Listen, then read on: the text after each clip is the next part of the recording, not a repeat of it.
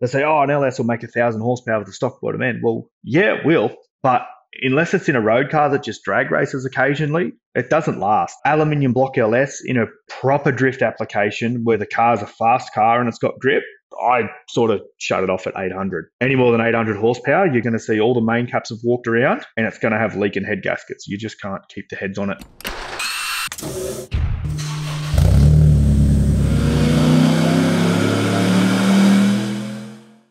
Welcome to the HPA Tuned In podcast. I'm Andre, your host, and in this episode, we're joined by Mitch Pullen from Pullen Spec Engines in Australia. We met Mitch actually at World Time Attack Challenge back last year, 2023, and he came to our attention because he's really bucking the trend when it comes to engine combinations for drifting. His Nissan Silvia is fitted with an LS. No big deal, you might be thinking. The part that is kind of a big deal, though, is it had a massive root-style blower sticking out of the bonnet, and we obviously don't see that very often. In Mitch's own words, this is definitely not the ideal combination if making maximum power was your goal. The root blower is somewhat inefficient, and any properly sized turbo combination would easily make more power, but despite that, he's still making 800 horsepower out of his engine, which is obviously no joke, and it is a bit of a fan favourite and obviously has that look of the blower. In this interview, we learn about Mitch's background and, interestingly, how he learned how to race go-karts and build kart engines at the tender age of just 10. He's also built up a fairly impressive skill set, understanding the skills of fabrication, a race car setup, and as well, of course, engine building, which is his main gig. We talk about some of the intricacies of the LS platform and some of its known weaknesses. We also talk about some of the clearances used inside an engine and how we may need to vary these from the manufacturer's specifications for a particular application, a particular fuel, or a particular power level. Before we jump into our chat with Mitch, for those who are new to the Tuned In podcast, High Performance Academy is an online training school. We specialise in teaching people how to build performance engines, how to tune EFI, how to construct wiring harnesses. We also cover topics on fabrication, 3D modelling and CAD, race driver education, and data logging, just to name a few. You can find all of our courses at hpacademy.com/courses. All of these courses are delivered in high-definition video modules that you can watch from anywhere in the world, provided you've got an internet connection. This means you can learn from the comfort of your own place and you can learn at your own pace. All of our courses also come with a 60-day, no questions asked, money-back guarantee. So if you purchase them for any reason at all, decide it wasn't quite what you expected, no problem, let us know. We'll give you a full refund.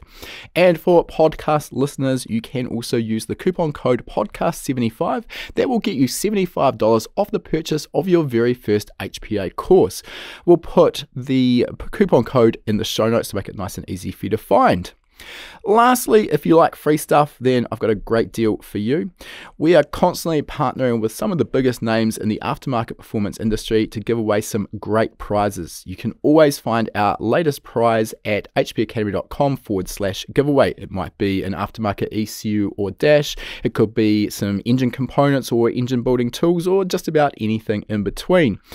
They are great prizes and we will ship them free of charge to your door if you're the winner. There's no tricks here, no purchase required to get your name into the draw. All right, enough with our introduction. Let's get into our interview now. All right, thanks for joining us today, Mitch. And as usual, let's find out a little bit about your background and specifically how you formed an interest in cars. So I was sort of bred into it, I guess you could say, in a way.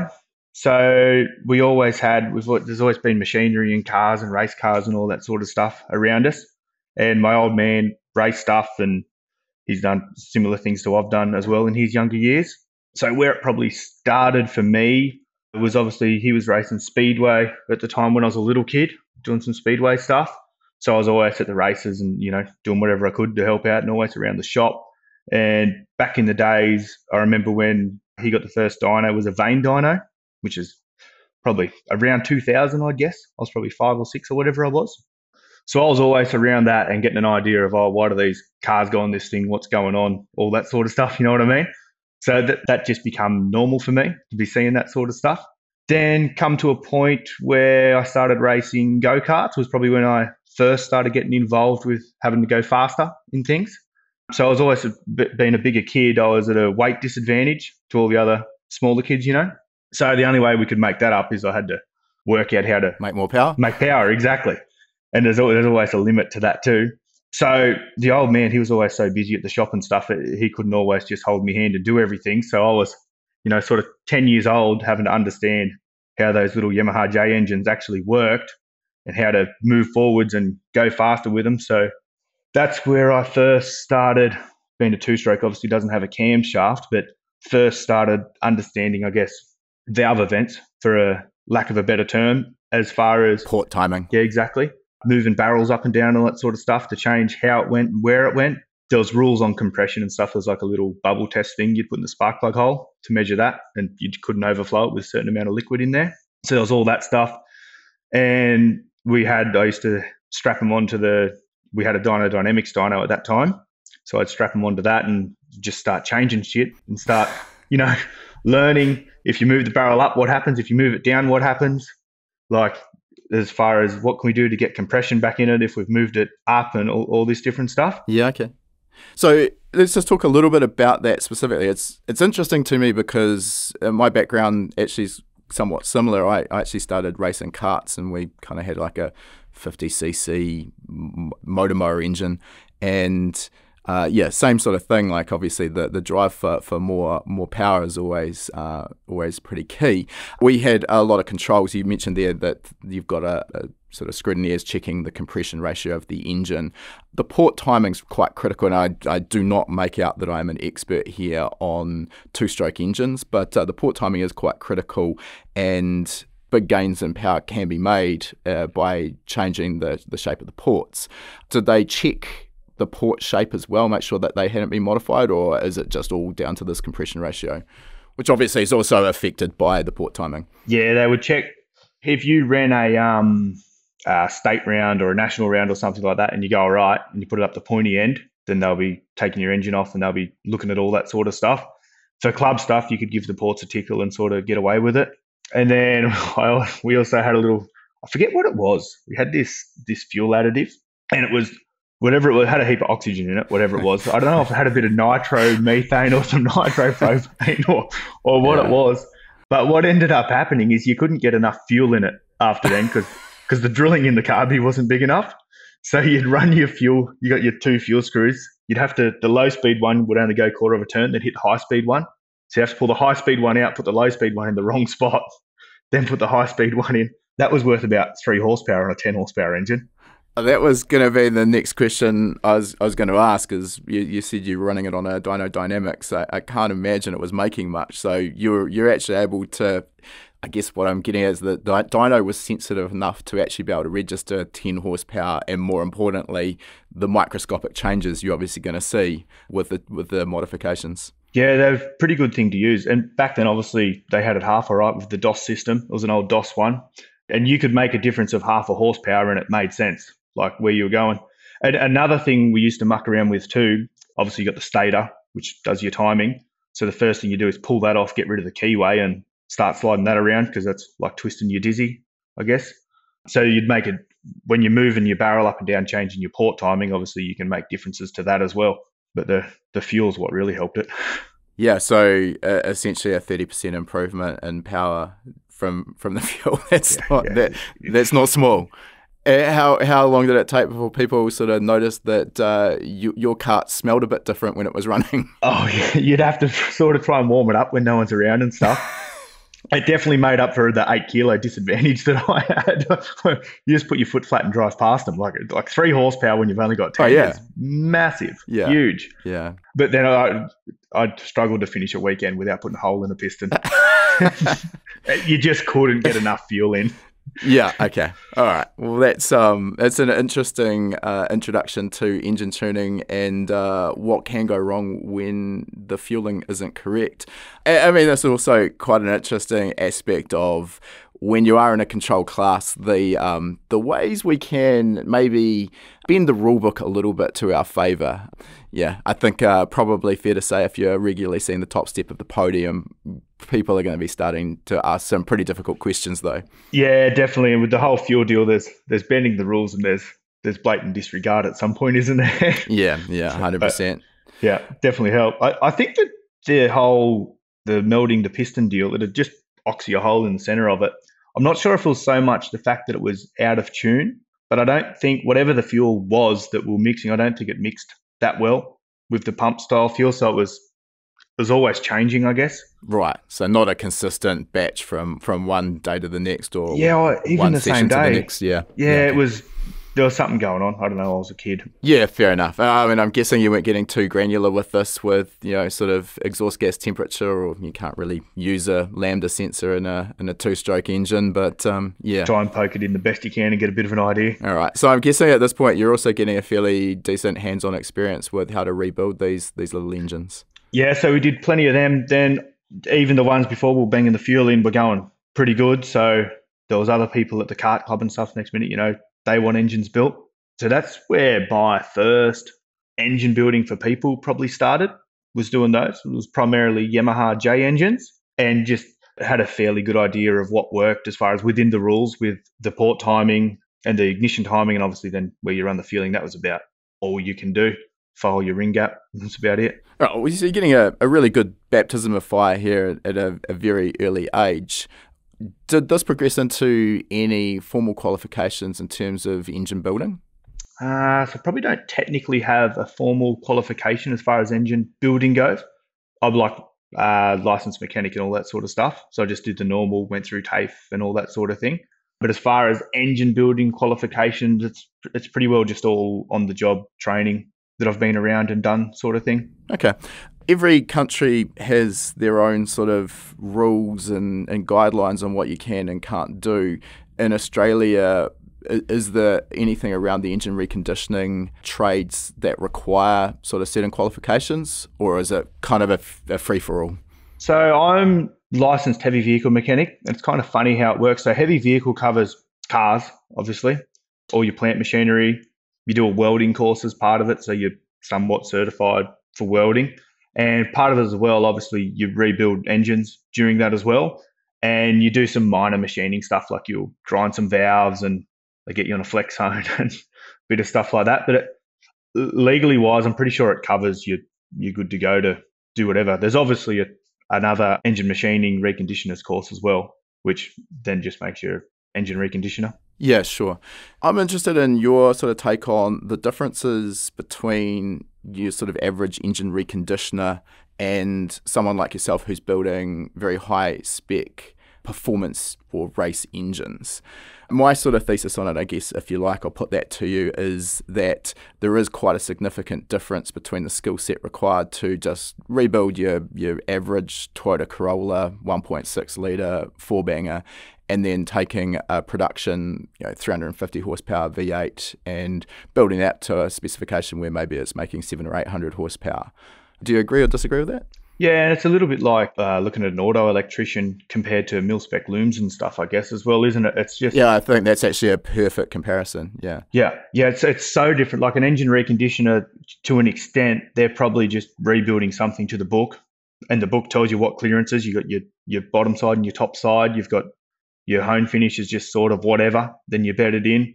And providing you're within sort of 10 or 15% of all that, then it's going to be no dramas, isn't it? Yeah. Whereas when you're doing some of the stuff that we're doing, we're sort of operating beyond the envelope with a lot of things, especially when you're building something somewhat to a budget, but you still want to make the big power, same as the guys with the big budget. So I haven't always been blessed with heaps of money. We've got to spin things that shouldn't be spinning faster than they want to spin, if that makes sense.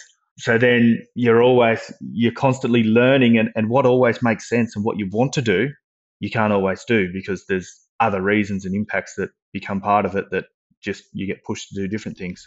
Yeah, absolutely. You can't look up the factory workshop specification for a factory engine. That the factory specifications aren't going to be much use to you when you're pushing, another 2,000 RPM past the factory rev limit and, doubling or tripling the factory horsepower, correct? Yeah, especially like on bearing clearances and things like that when you don't have a billet crankshaft in the thing and you still want to spin it to 9,000 revs like that. It's starting to look like a noodle in there if you could look inside.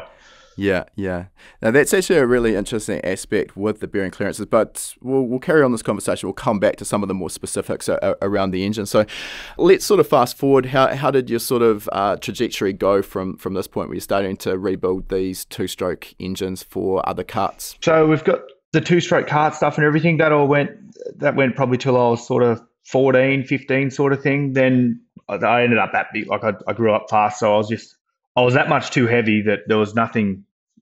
You just couldn't be competitive, if that makes sense. Couldn't cheat enough. You couldn't cheat enough, nah, not without standing out. And I hate that. And you don't want to always just cheat either. No. You can only do so much of that. Sometimes it'd be nice to win on merit alone, yes. Oh, 100%, yeah, which I did plenty of that too, but it's just fun when you make a kart go way faster than it ever should have. So then the next thing for me was I had a little Corolla, KE70, with a 4K engine. And I did a few motor Karnas because of the age to do a Karna cross at the time, which a Karna cross is like a real small rally sprint sort of thing, like a 30-second lap of the track. So I did a few motor Karnas, and I started doing Karna crosses. So then I was in an environment where I didn't have any rules anymore, and whatever my brain could imagine and whatever skills I could learn, I could do to the car to go faster. So obviously, there's a junior class and an outright, and I didn't really care about winning the junior stuff. I just wanted to beat everyone. So that progressed. So standard engine for a little while. That's where I started learning about where to point your wheels to make things happen. So some of the first changes to that is obviously I'd lengthen the lower control arms, and I cut and shut the steering arms to give it more lock. So when you flick it, you can, catch it, all that sort of stuff. Then it come to a point where it didn't matter what I did. When you turn in and you were sideways, you had to keep rolling out of the throttle to not loop the thing, even with a heap of lock. And you can put a heap of lock on, but then it'd go around the corner slow. So at this point, we were involved with V8 supercars and stuff like that. So I'd be sort of still a kid laying under there having a look and thinking, well, why is there these two arms on the diff that mounted this center point that goes up and down? What's that all about? So then this is when I discovered roll center. I thought, so I had a Panhard bar on that car, obviously. So I thought, if I move that Panhard bar down, I'm going to have more rear grip. And then my driving style was rewarded with that because I was happy to have a car that would push or understeer, and then I could manhandle it through the corner. Then I could have more throttle commitment, be less sideways, and have the thing want to have grip on the rear. So that's where I got a lot of car setup knowledge too. And I changed all that Panhard bracket, and then I ended up more is better. So I give it more and more, and it got fairly long, and then it hit the ground and tore off. So Too far. Yeah. So then I put a Watts link in the back of that thing, and then it was getting fast, and then I just didn't have the power to win. Yeah, it's always sort of, you go around in circles with these things. You have too much power for the car to put to the ground, and then you fix all of that, and then all of a sudden you now need more power again. It's a vicious circle. Yeah, developed the car to the point where then the engine was holding it back again. So it's not always, you can't always just throw power at things to fix the problem either. Oh, I couldn't agree more. I've said this before on the podcast, and it's worth repeating. The number of times I saw customers come to me in my old shop, and we used to run pretty regular track days. So it was just an enthusiast track day. It wasn't competitive, but a lot of fun, and it gave a lot of people their first exposure to driving on a racetrack. And for some, the bug would bite pretty hard. And we were in the business of selling modifications, so it worked great for us. And without fail, every time it was like, I need more power. And yeah, sure, that is one way of shaving lap times, no doubt at all. But I think that's probably the last thing you want to do, particularly if you've got a car where you've still got relatively stock suspension and brakes. You start adding more power to it, and you end up with this evil handling thing that's sort of just trying to chuck you off the track at every corner. So it's not maybe the most exciting way of improving lap time, but dialing in your suspension, getting your handling dialed, your grip and your brakes, then adding power is my preferred technique. Yeah, definitely. Well, that's the natural progression that this car took. So we had as good as a Corolla could be with some cut and shut front end and a homemade Watts link in the rear. So it ended up with a full Watts link after I broke the panhard off. With just a series of holes drilled, I could move it up and down. Let's it's obviously difficult without the aid of graphics, but can you talk to us about the difference between the panhard rod? Both of these, the Watts linkage and the panhard rod, are both made for locating a live axle or differential laterally in the car, so side to side. So it's not just going to slide out the side of the car when you start cornering. But there are some fundamental and important differences between the way a panhard rod achieves this versus a Watts linkage. Panhard rod, a go-to for OEMs because cheap and easy to produce. Watts linkage is a bit more involved. But can you give us a quick overview of the two? Yeah, so a panhard rod mounts to one side of your differential, so a live axle car, rear-wheel drive car. It'll mount to the diff, then and it's about 1,200 mil long, whatever it may be. Then it mounts to the body of the car on the other side. Now, one issue with a panhard bar is, because it's operating, wish they could see this, it works through an arc. So as it goes through that arc, the diff has to move. So the diff will move, and the longer you can get the panhard bar and the closer to straight you can have in all these things, keep it as central as possible. But the diff will always move sort of, let's say 10 millimeters sort of thing from side to side through the arc, which is not probably always the worst thing in the world, but it's a bit of a drama. And then the drama that I ran into with the panhard bar, so because my roll center, I wanted it to be so low to put so much grip into the rear. So if you imagine, I don't know, if you have a Coke bottle sitting in front of you, if you put your hand to the bottom of the Coke bottle and then push the top, the Coke bottle wants to fall over. So that's your roll center mounted low. So that's moving the panhard bar down on the body. That's moving it lower. That's how the car wants to react. So the car, if you can exaggerate that and get that low enough, the car will want to tip over, even though it might not look like it wants to. Then as you move upwards, you can keep pushing on the bottle cap of that bottle, and you move your finger halfway up to the middle of it and push on the bottle cap. It'll probably still want to tip over, but not quite. Then you exaggerate that again, move your finger up to the bottle cap and push on the bottle cap. The bottle's going to slide across the table if your other hand lets it go. So that's how the roll center in a panhard bar works. And I probably didn't have any fundamental issues with the arc and stuff, which obviously in circuit racing and more refined motorsports will become an issue. But my issue is the amount of grip that I wanted to put into the rear of the chassis. I just hit the ground with the bar, with the bracket, sorry. So how a Watts link alleviates a few problems. One thing is I could then have my bracket still in a similar spot, getting it really low because it's now in the center of the car. So the car's rolling over that center. So it never has a section of body that gets really low. It's on the bump stops and it can't really hit the ground. Then the other difference is, so how a Watts link works, it's got two bars and they'll mount to the diff on each side. Usually one mounted sort of on the bottom of the axle tube, then one mounted on the top of the axle tube. Then you'll have like a rocker system in the center, which both of them will bolt to, with the same distance between the centers as where they mount on the diff. Then in the center of that, so that'll have 3 bolt holes and like usually a nice bearing and stuff so it can run with no friction.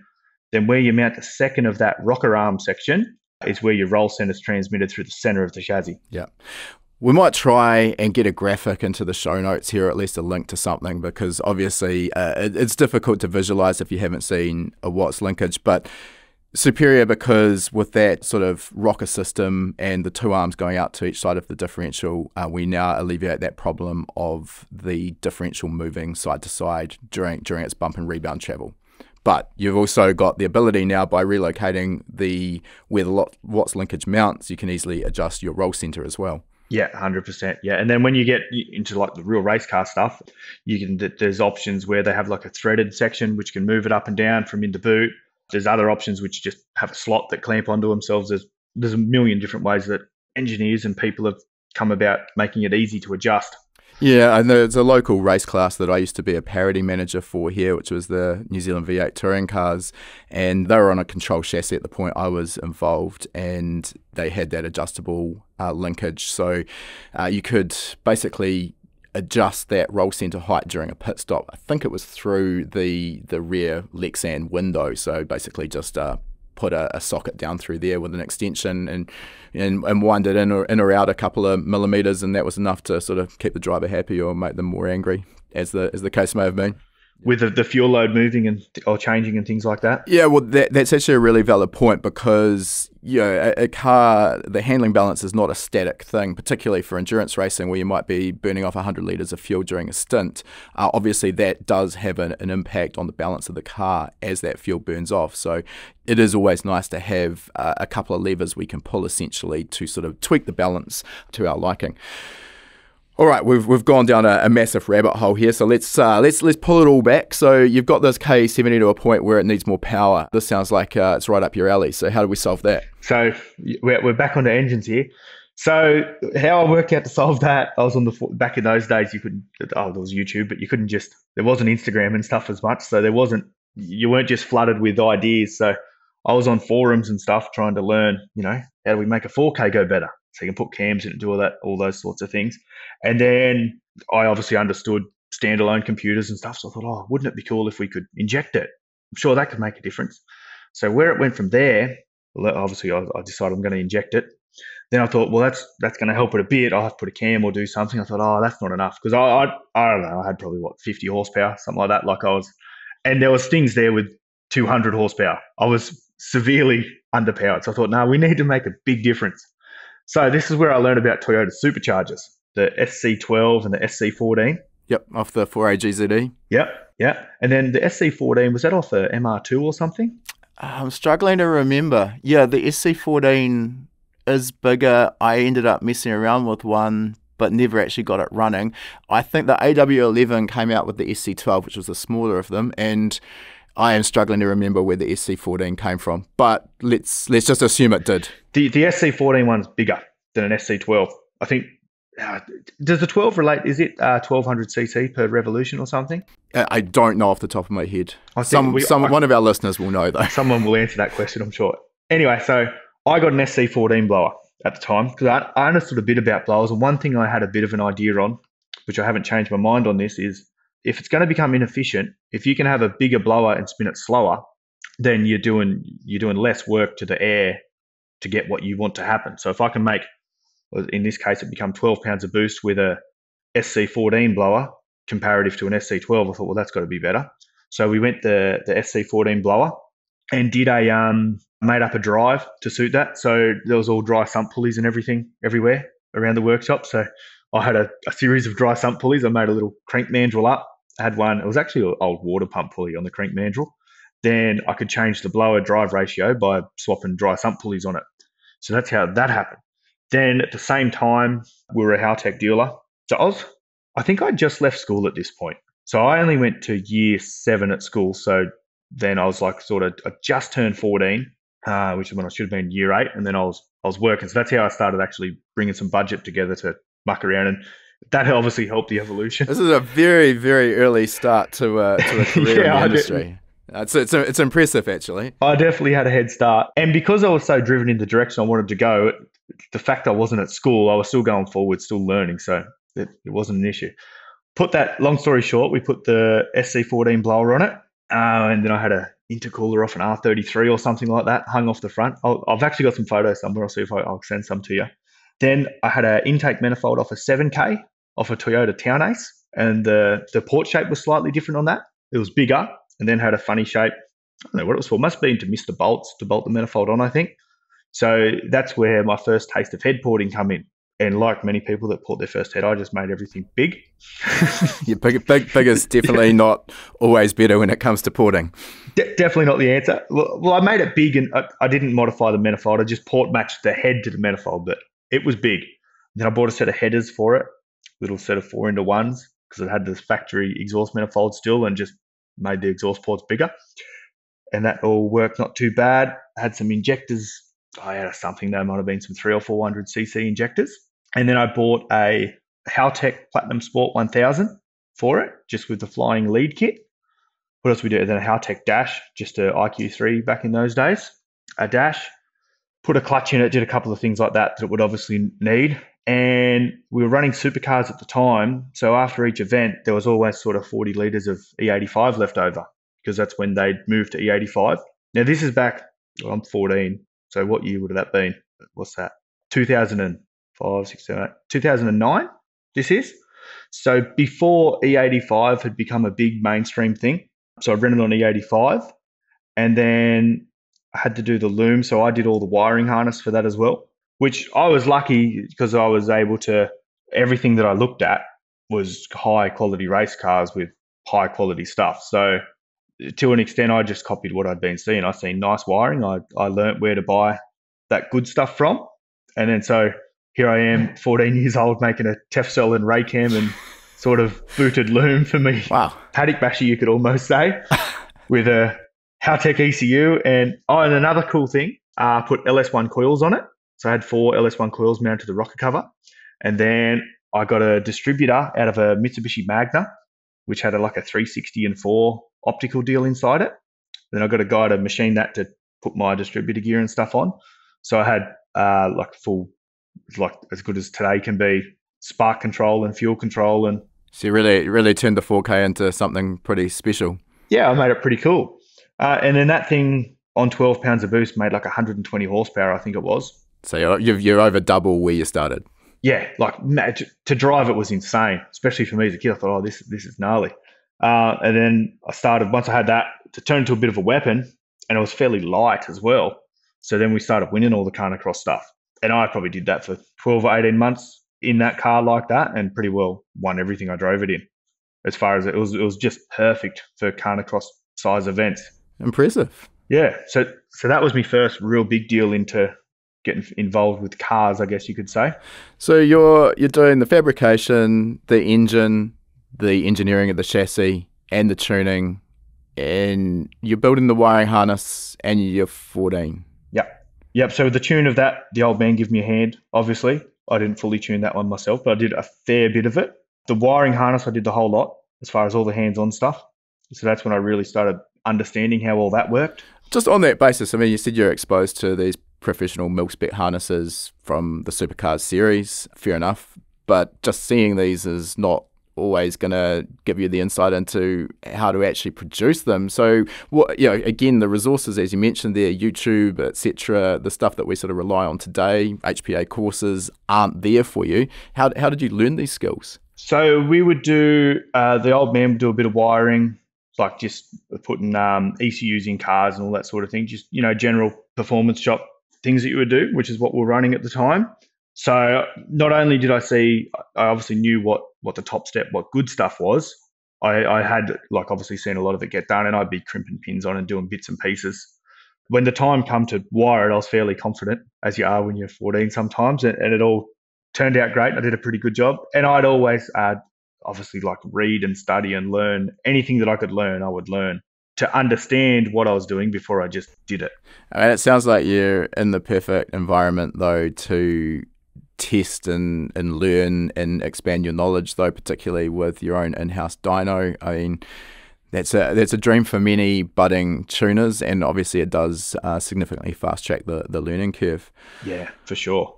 All right. Well, you're 14. There's still a fair few dots to join here. But what happened after this? Obviously, now you're into drifting. How did the progression from? So I wasn't quite in the drifting yet, so I'm still doing that.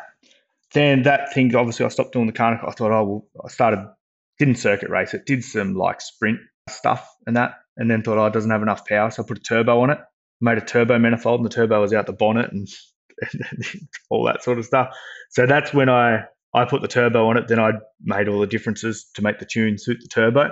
Then I probably only drove it 4 or 5 times once it was turboed, and then it would just, with a set of semi-slicks on it, just brake axles and didn't have enough brakes, and we were beyond what that car was going to do for me. Yeah, that's that normal cycle of add power, break all of the drivetrain, and slowly but surely find solutions for all of that. And that can get pretty expensive. I had a KE70 myself, which I bought with a Toyota 2T in it. And we engine swapped that. We put a 4A GZE bottom end, silver top 20 valve head, and it was an old hand-me-down HKS GT30 off my drag car. And of course the T50 gearbox and the factory differential didn't really like 200 plus horsepower going through it, so that cried enough pretty quickly. Same as mine. That Mine had a 4-speed. It wasn't. I remember I wanted a T50. I was like, oh, they're the go, gearbox wise. Mine was I don't know. Someone will know. I forget what it was called. It was a something. Anyway, so that sort of just fizzled out into nothing. That car, I guess you could say. Then at this stage, we're in another shop, and I'm a lot more. But when I turboed it, I was like 16. So I was on my L plates then. That's when I learned how to TIG weld. So I TIG welded an exhaust manifold and stuff for it. And then probably 17 is when it started fizzling out. So then I had my license. I was driving around. So I just had a Hilux work ute that I bought when I was 17, like secondhand low Ks, which that ended up turboed too. And then there's a theme here. There is. Make everything go better. Learn what breaks. Then I had a circuit car. I had a improved production Commodore in amongst all this with an LS3. So at this stage, we're doing camshaft kits in LSs, and I'm learning about valve spring setups, coil bind, lifter preload, all the normal hydraulic roller LS stuff. I'm pretty well doing the engine building side of that at sort of 17, close to 18. And then we had some GT4 Corvettes that we looked after, that we ran in the Bathurst 12 hour. And that's where I got a good idea of keeping things reliable. Can't always just make all this power and hose everyone for 2 laps, because sometimes you got to finish the race. Yeah, it's hard to win if you don't make the finish line. Yeah, definitely. So at this point, this is when I started getting exposed to like endurance racing and started getting excited about, hey, we can do these things that at the end of 12 hours, they still run great and you haven't hurt any parts and all that sort of thing. And obviously had the budget, like was given the budget to help make all that happen as well. So did that, and then we did some just like improved production LSs, and we're doing a few development series touring car engines as well. So the development series, just for those who don't know what we're talking about here. So it's currently called, so you've obviously got the main game V8 Supercar series, then development series, which is now known as Super 2, which back then it was the Fujitsu series, and before that it was the Konica series. So right around that era. So I wasn't entirely doing the builds, but I'd had a fair bit to do with it. I understood what was going on.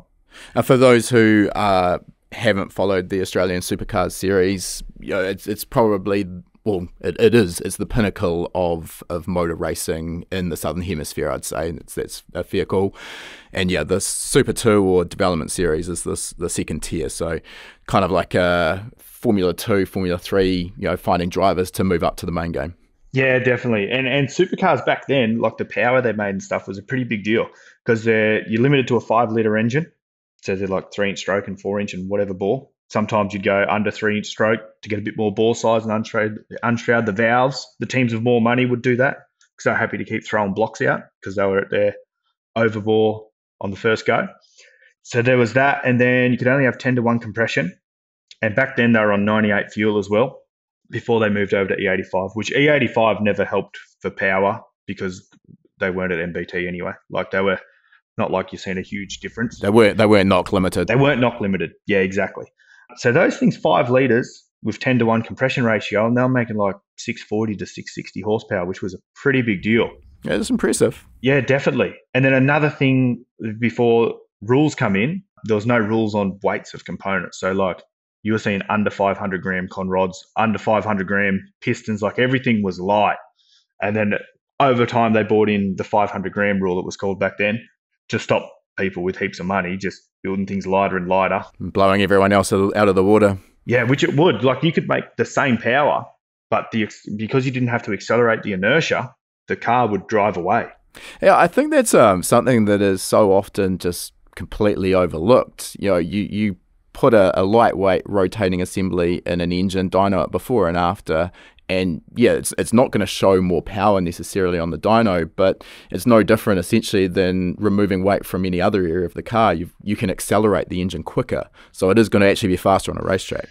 Yeah, maybe if you like back mill your diff gears, if you gun drill your axles, put light wheels on, light tail shaft, all that stuff adds up, and that's what makes a well-built race car fast. It might not look fast when you look at the numbers, like you think, oh, my car's got 800 horsepower or whatever, I should hose that.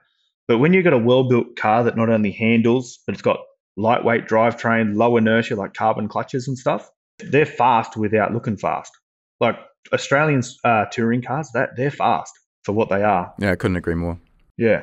So at this point, we're doing engines and stuff, so I'm being fairly well absorbed, like I'm absorbing all that information. And we're doing a few runs in that improved production car that I had. I bought that car myself. I didn't really have the budget to run it, so I just ran a few rounds here and there, sort of thing, the close ones. Give us maybe a quick insight into the modifications allowable in improved production. It's kind of a bit of a hint in the name, but yeah, just lay that down for us. So it's based on production. So the car I had was a VY Club Sport, which was still sort of fairly modern back then. Engine could only be 6 litre, and apart from that, it was pretty well free. You could run amok with the engines, providing you kept the capacity. So it had like more power than a supercar. Gearbox was pretty well free, so there was plenty of them with sequential Hollanders and all that sort of thing. Rear end, I'm not 100% sure. Mine was just IRS, but you might have been able to put like a live axle in it, which a live axle back then was probably better than the factory IRS. Okay. So it's counterintuitive, but more along the lines of the factory independent rear suspension was just poorly designed for a race application. Yeah, in these days you'd have rocks in your head to be doing that, but back then it made sense at the time.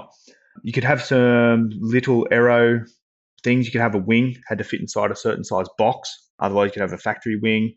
Anything factory was fine, obviously. Still had to have glass, wind up and down windows. Brakes were pretty well free. Suspension was free to a point. So pretty well just production cars improved, I guess. Yeah, okay. Well, it doesn't sound like there's actually many rules there, less than I would have assumed. Yeah, there was a 9-inch rim rule, and you had to run a semi-slick tyre. So like a Yokohama AO50 was all the rage back then. And that kind of becomes a limiting factor when you take engine regulations out of it. I mean, you said there's 6 litres the limit, but there's still a lot you can do around that. But ultimately, when you're limited to a certain tyre size, there is a limit to how much horsepower you're going to be able to put down through that tyre, and otherwise it just becomes a little bit pointless. Yeah, and even if you can put the power down for a few laps, you'll cook your rear tyres, and then you won't be able to put it down later.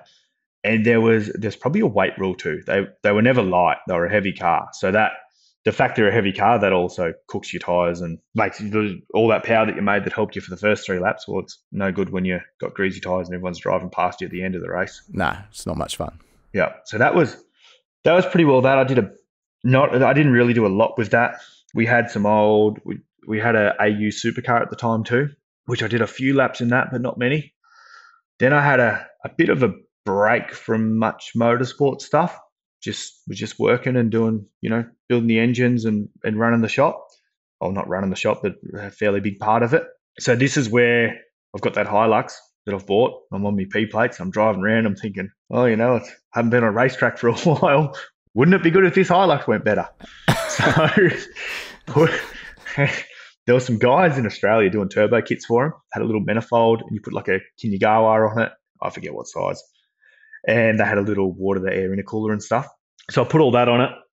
And they were a funny injector at the time on the 2TR with the long snout on them and stuff. And it was a little bit hard to swap them and that. So how I tuned it, I just put a big fuel pump in it and wound the fuel pressure up. It's one way of doing it.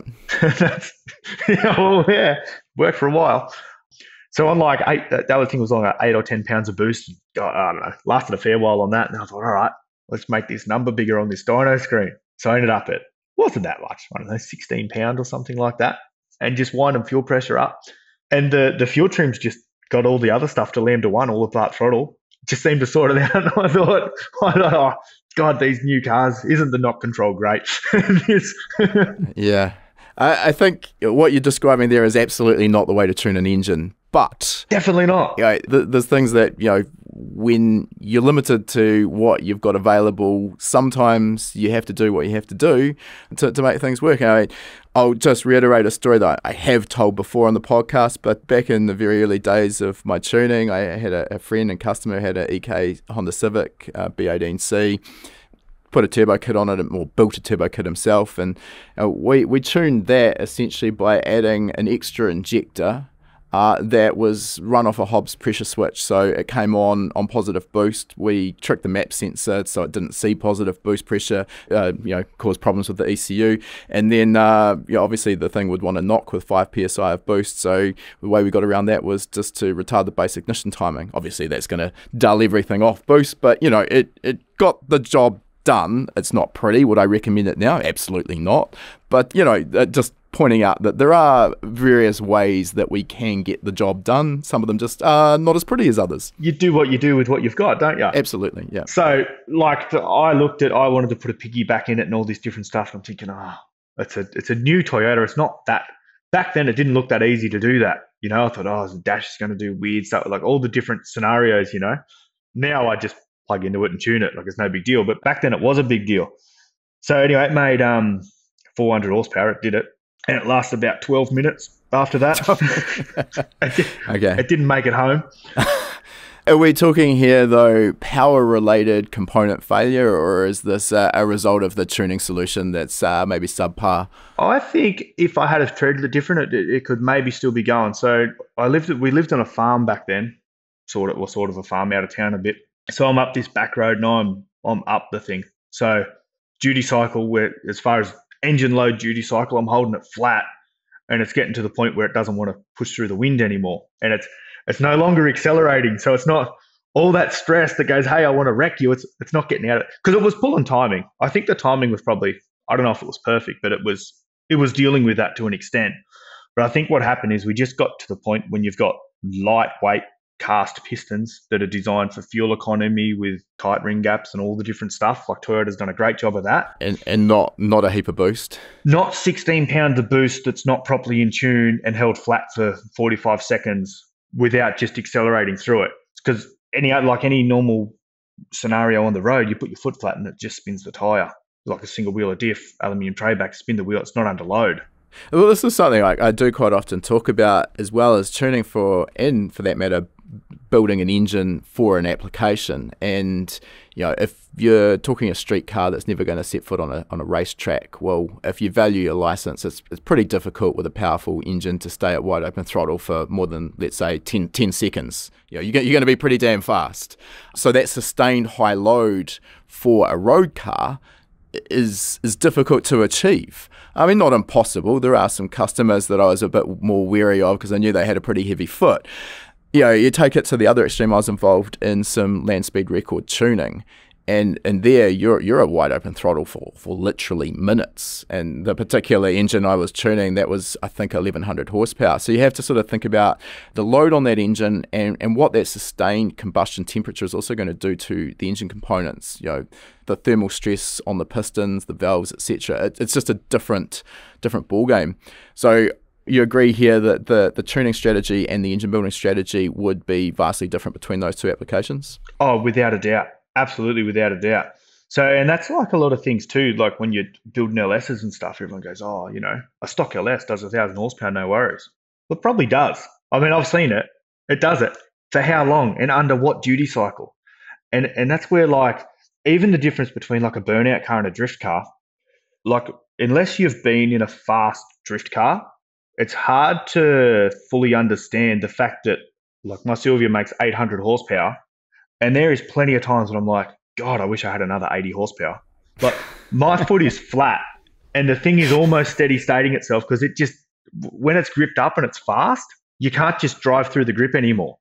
So a drift car is fairly loaded and sort of sustained load to a point. I think a lot of people who haven't been involved in drifting and kind of looking from the outside think, it's just all wheel spin. But, it's been this iterative cycle of people tuning more grip into the chassis. So then you need more power to overcome the grip so you can still slide it. And it goes round in circles. And now, as you say, we've got, if you look at Formula D in the States, 1,000 plus horsepower is kind of like the entry level. Yeah, definitely. And once you've got a big tyre on it and then go onto a track where the car speed's fast, it takes a lot to overcome that tyre and to keep the car sideways and to keep it making smoke and all that sort of stuff, to keep it exciting for the fans. I think that's probably a common misconception as far as drifting, that everyone just thinks that you do something to have no grip on the rear and you're just sliding around. It's not like driving your Commodore in the wet, is it? These engines actually are under a high level of stress for the lap. Yeah, they're under stress. All right, so I mean, on that note, what are you doing differently inside the likes of your LS and your S13 that makes it live? So there's a few enemies. One enemy is if you spend a lot of time on rev limiter, which is not good for anything, but it makes fire, so I do it. So valve train. And we're doing the revs too. We're not lying. It's doing 9,000 revs. So It's up there. it's up there, especially for a pushrod V8. Like it's spinning. Valve train is a massive killer. So it's solid roller. I mean, it's got like Jezel rockers and all that stuff, all pretty good gear. And put a lot of effort into the cam lobe to really soften that up, because being boosted still needs to make power, but we don't need to rely on smashing that valve open and closing it fast to make the power. So I'm probably throwing away, I don't know, you can measure it, put a different cam in, but maybe 50, 60 horsepower of just outright grunt by making the cam softer. And then, so what that does is make them valves and the rockers and the push rods, everything's just on an easier ride. Like if you go over a lazy bump, it's comfortable. If you go over something that boots you, it's not comfortable. So that's one big killer. And another thing I did on that engine to combat that without just having heaps of money and putting titanium valves and all that stuff, that's the correct way to do a lot of this. I've run an LS1 head on it, which is a smaller port, cathedral port thing. And it only has a 2-inch and 80 intake valve, whereas like a standard 6-litre rectangle port is 2 and 125, and then LS7 is 2.2. Okay.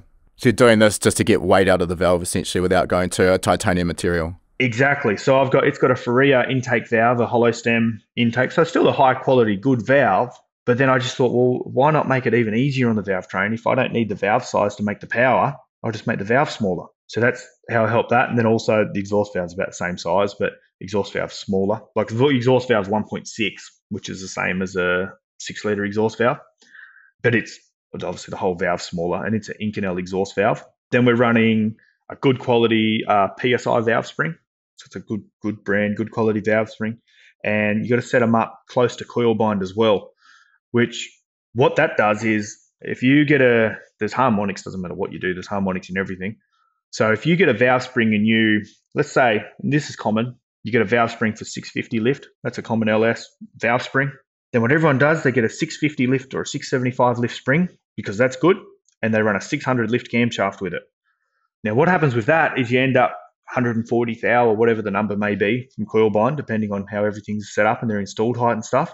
That gives room for the spring to oscillate, and it goes crazy. If you look at any videos on YouTube of Spintron stuff, you get an idea of what that does. It's pretty scary stuff. A lot of things happening in there at high RPM with the harmonics that you would not believe until you see it. It goes mental. And what happens is, so when it's going mental in there, the center of the spring, I guess you could call it, it's shaking up and down. So in one application of the rocker opening the valve, the center of that spring feels like it's gone up and down 20 or 30 times. Because it has. It's going absolutely crazy. And that's why then you get them glowing red and all that stuff happens. They get hot and it's just stress on the spring and springs break. Nothing good can happen. Nothing good happens. No. So if you're only doing $6,500 a street car, you get away with it pretty well. It's still not right, but you get away with it. So we stack them springs down. And what stacking the spring does, spring still goes crazy. There's nothing you can do about that. Well, maybe there is, but all different springs have different natural frequencies and stuff like that. So if you spend a lot of time on a Spintron and have enough of the right people, you can do things to do the best you can to have the spring not operate in that frequency range. But what you need to do as well is if you get that thing stacked down close towards coil bind, well, all them coils going crazy in the middle, they don't fully touch each other because it's not like it's getting coil bound. Now, coil bind is when the spring's squashed and it can't go any further. But as they're doing that bounce, they touch each other, and that just dampens all the craziness out. So then what that in turn lets the spring do is every time it goes up and down, instead of as it's reclosing the valve, which is opening the spring, instead of just sitting there dancing out of control, it's then had that little touch, and then the spring, it takes a whole lot of that energy, just gets absorbed into the spring, I guess, but it goes away.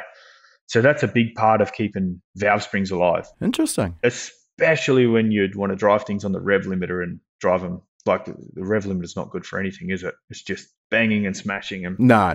We want to stay away from it wherever possible. But yeah, unfortunately, it is a necessary evil.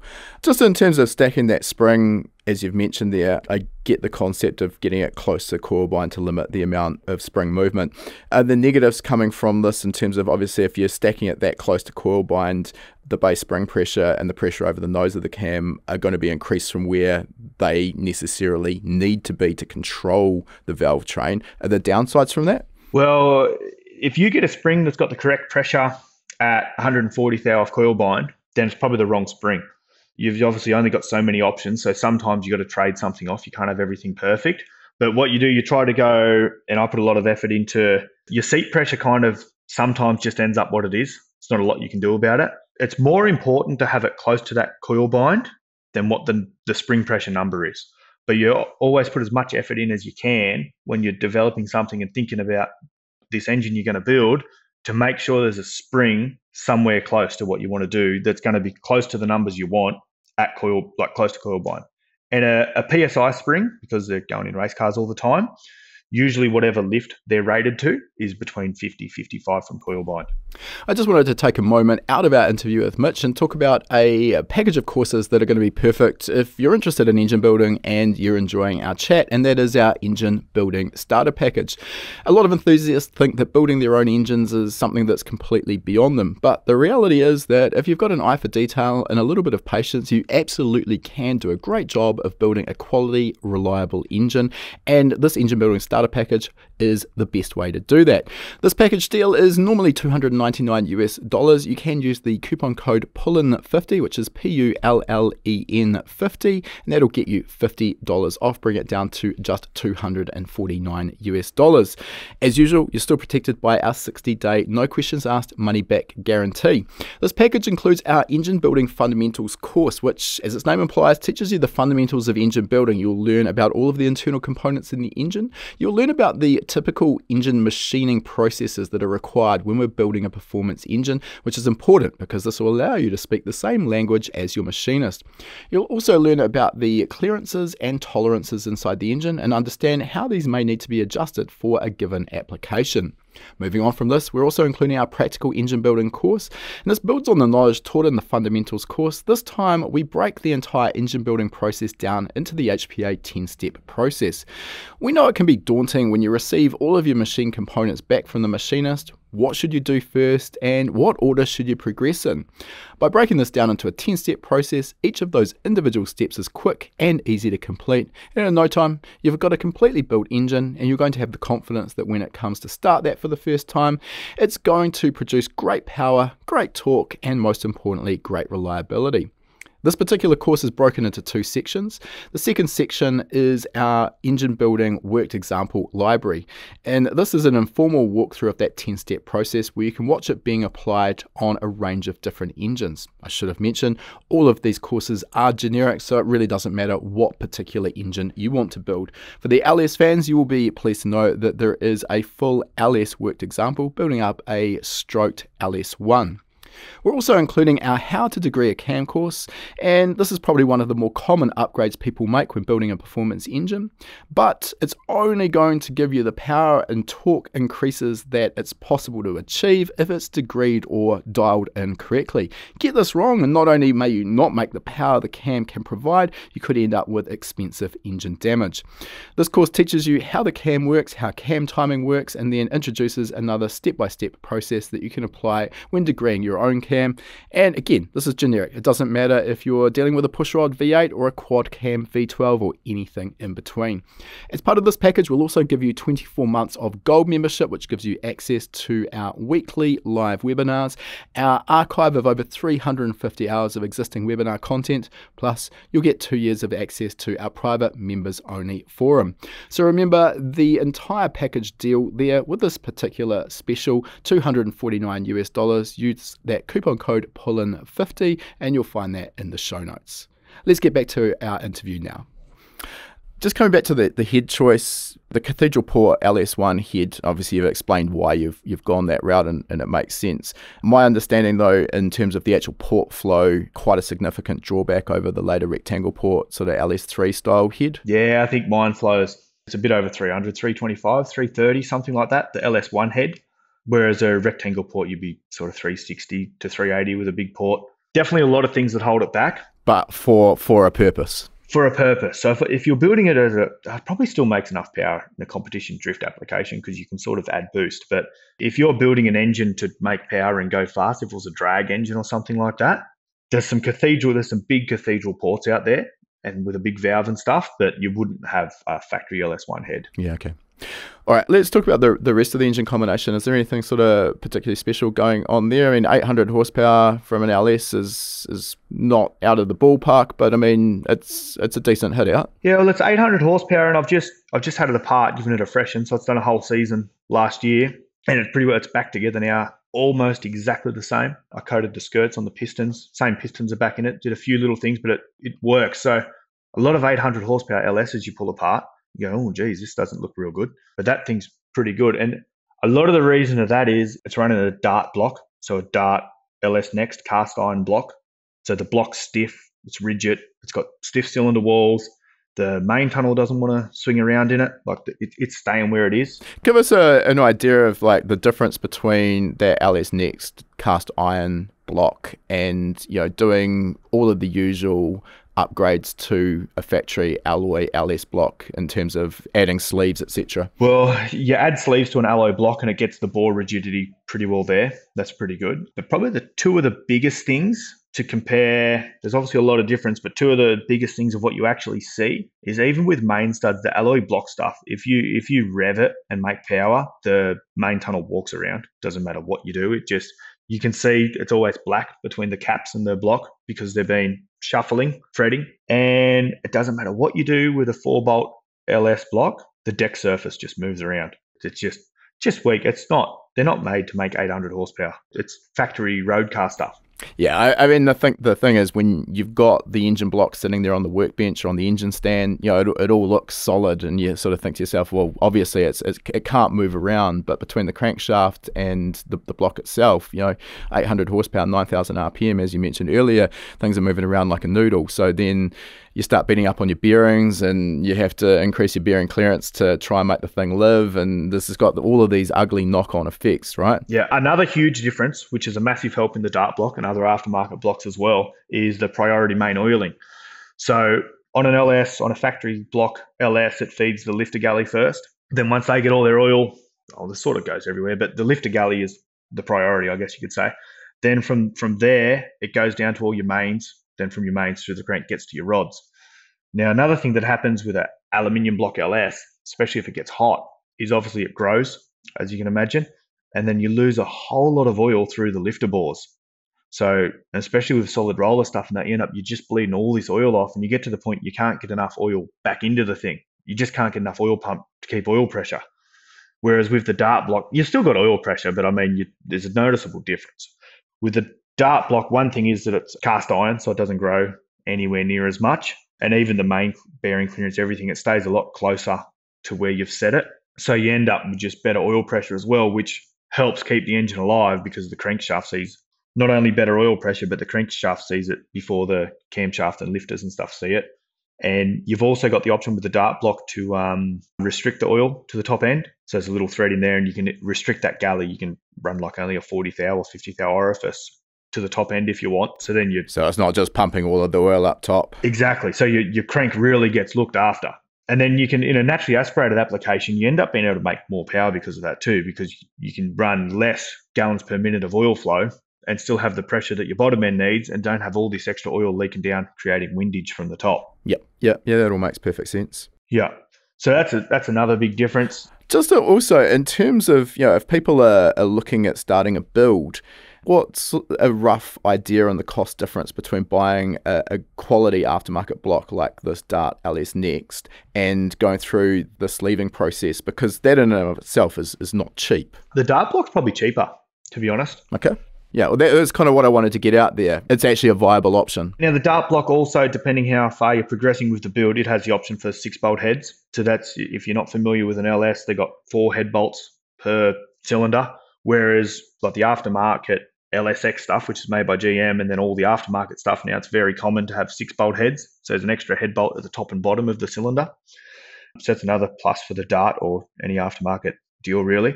But a Dart block is probably...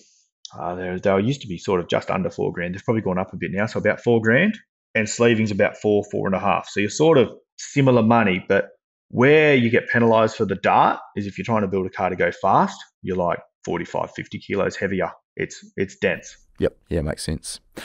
Okay. pistons and specifically what you're doing with a high-powered drift engine to keep those pistons alive in terms of piston to cylinder wall clearance, etc. Yeah, so pistons, it's just got a shelf CP bullet piston, which is, they're a good thing. There's nothing wrong with them, but they're still a budget-friendly piston. Then we've got a pin upgrade. It's got like a 220 wall pin.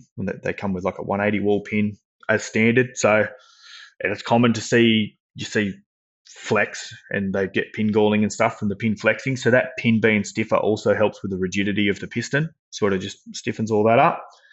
It's got a 6.3 inch Callies conrod, still nothing special, just a shelf conrod.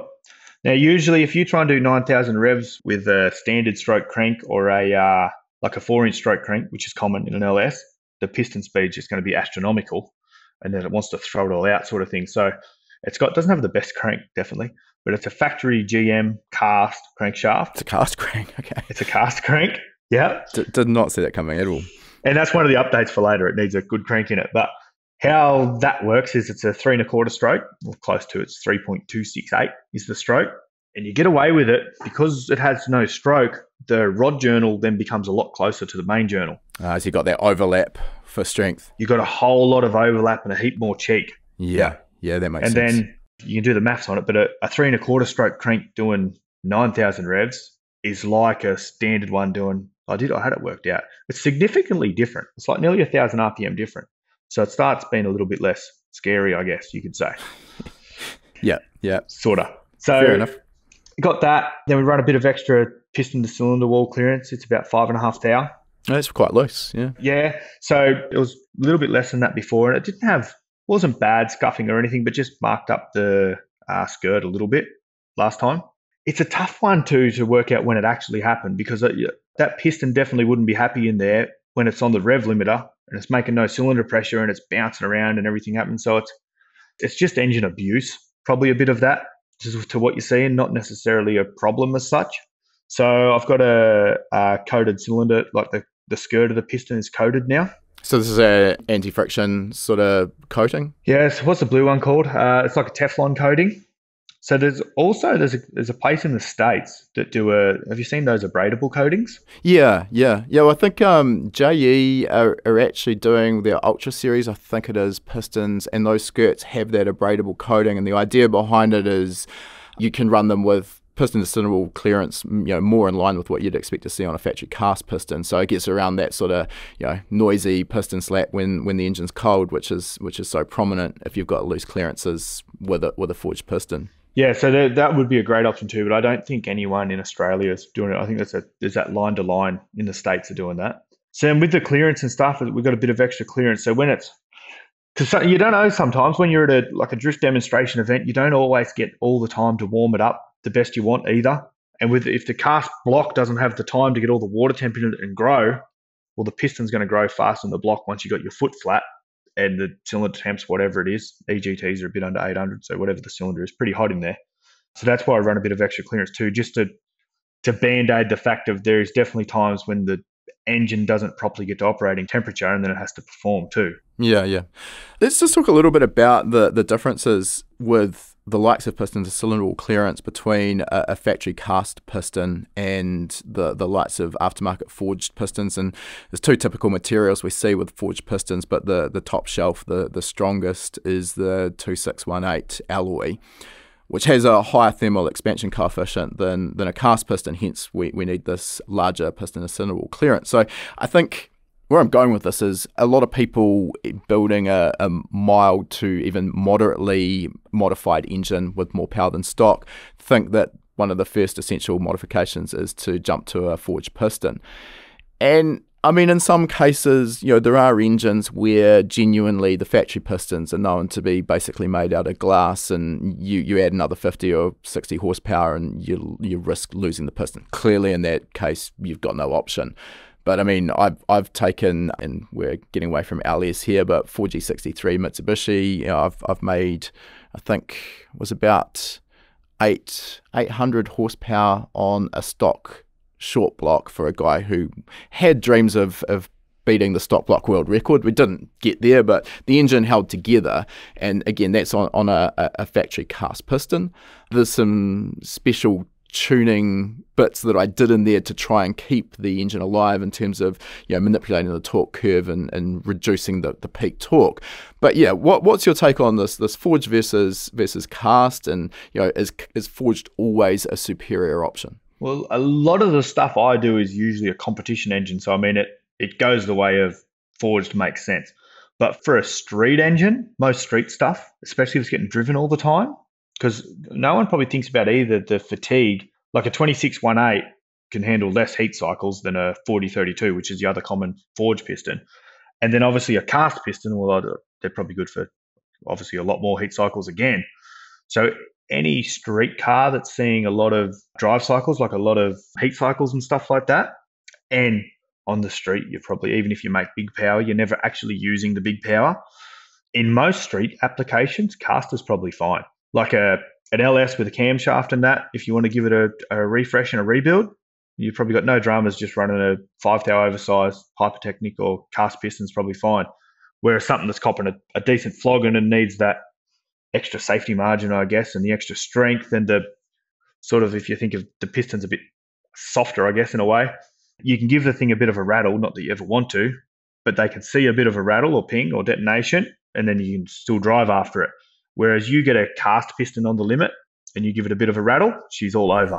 Yeah, the tuning envelope definitely gets a lot narrower, and you definitely want to be on top of your game in terms of making sure your fueling's on point, and as you mentioned there specifically, your ignition timing, and stay away from knock. And as the cylinder pressure and hence power increases, the chance of you breaking a cast piston with just a very minimal amount of detonation is pretty high compared to the forged piston. As you mentioned, you obviously don't want to be running the engine into knock anyway, but the forged piston just gives you that kind of bit of a safety backstop there. It's probably not going to break immediately. Yeah, it's a safety margin, because I mean, things can, like, you never want to knock anything, but things can happen. You can have people without safeties, they can be not running fuel pressure to the ECU, things like that, and you can get a bit of a block fuel filter or whatever, and it's going to knock. When it's lean, if the timing's somewhere on the money, it's probably going to knock. So that's where you can get through that, and a forged piston will sort of help you with the safety margin, and a 2618 especially. Yeah.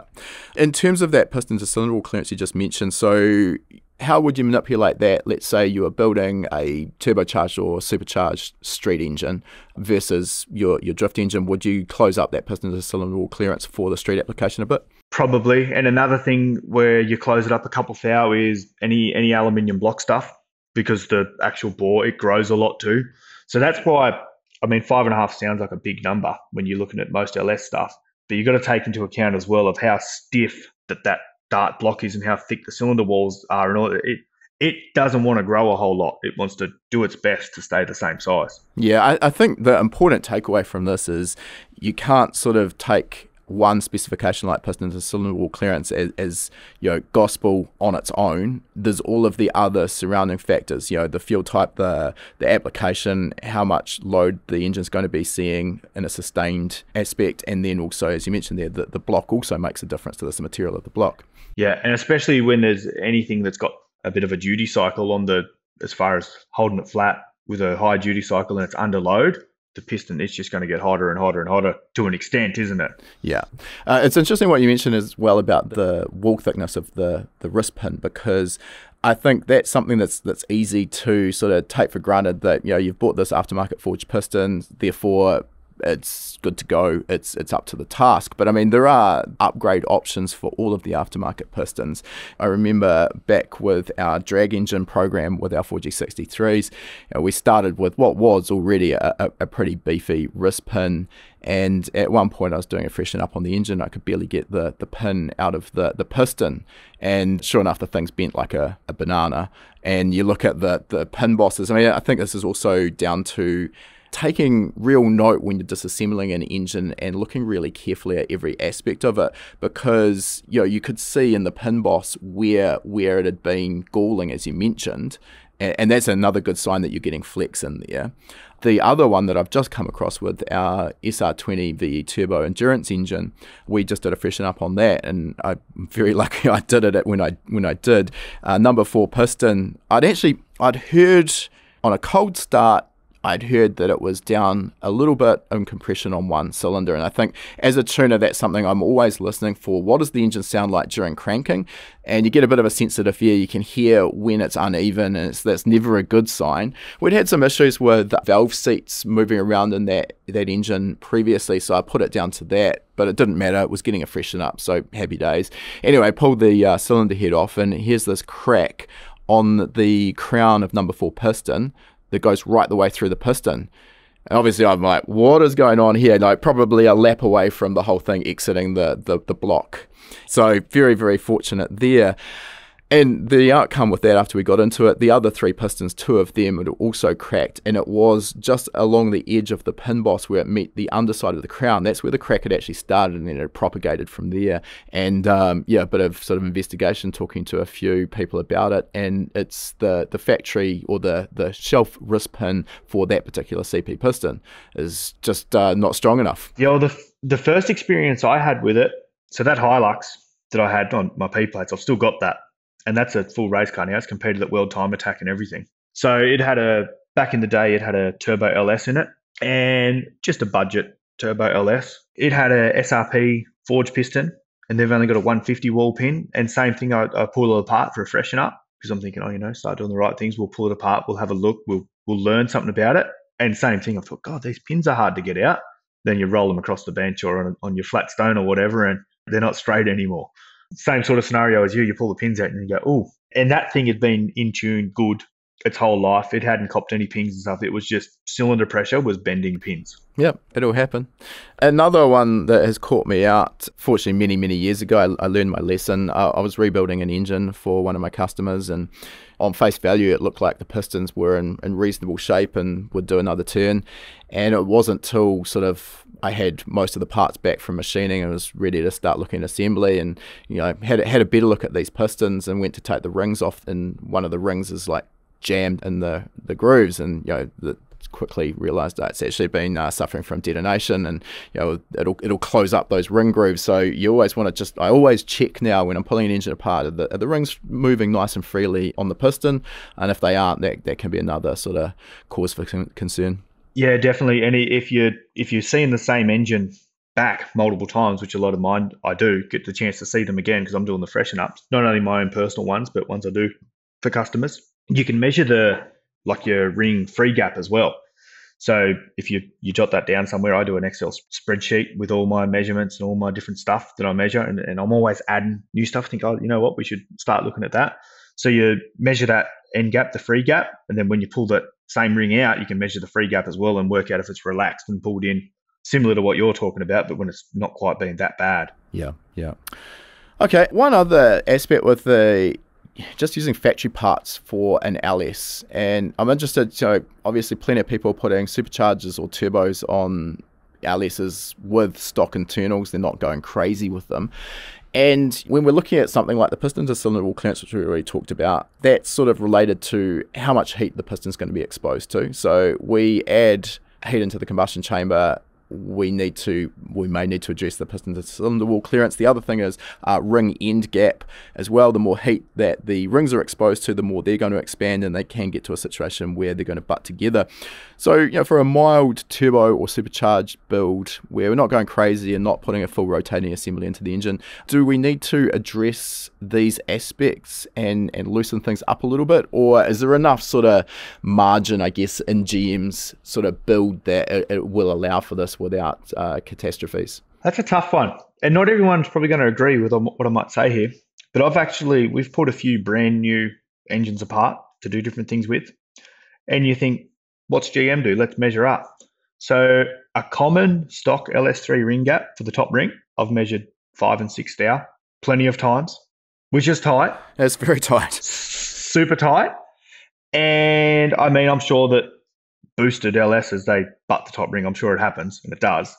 But it's surprising that cylinder must grow a fair bit in the aluminium block, whereas you do seem to get away with it on an aluminium block within reason.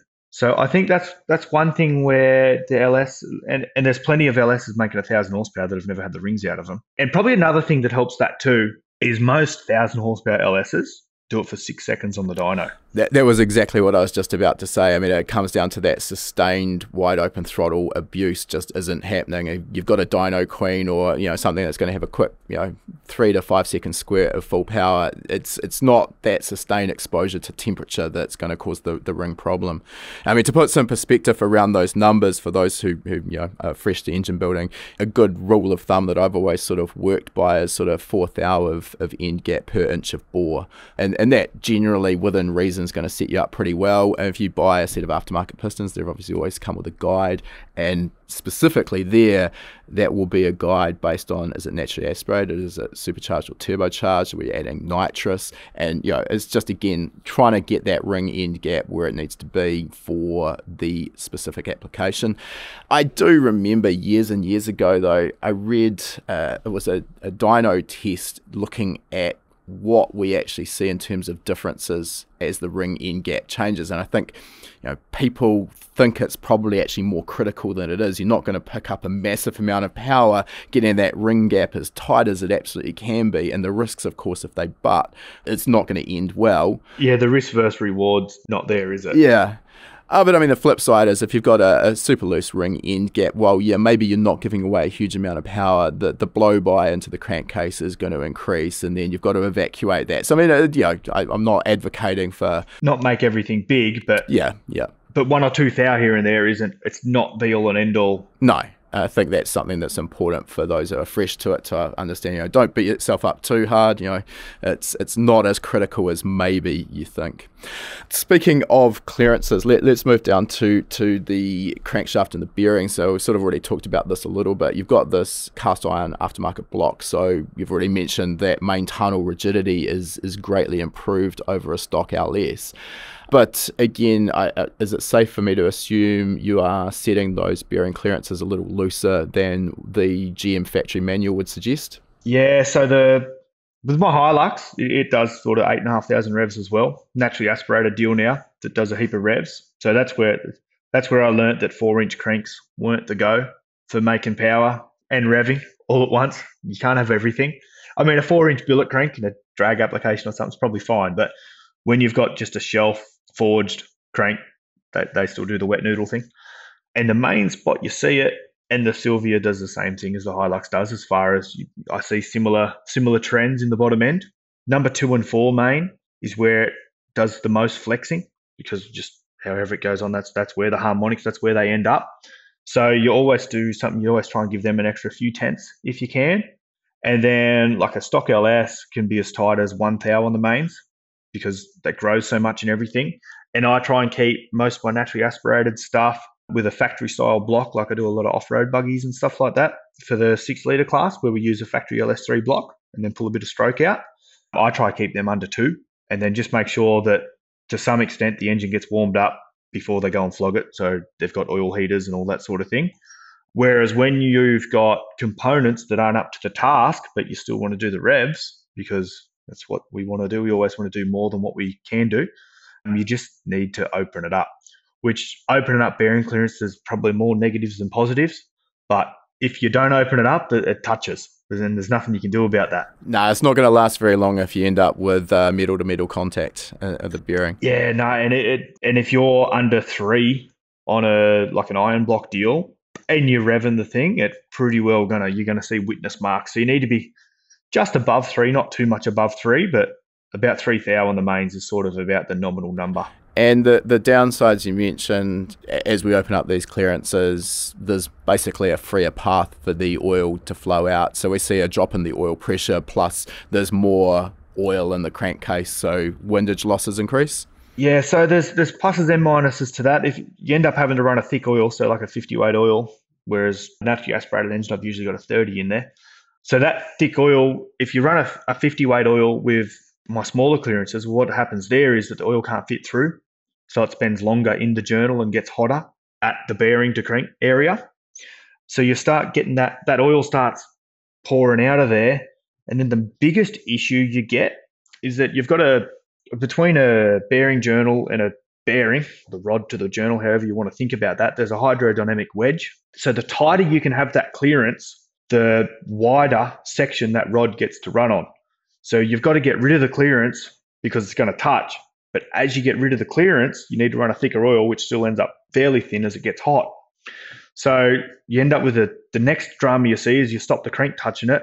Then you get funny wear patterns because your wedge gets small. So you're trying to distribute extra load because you're running the engine harder onto a smaller surface.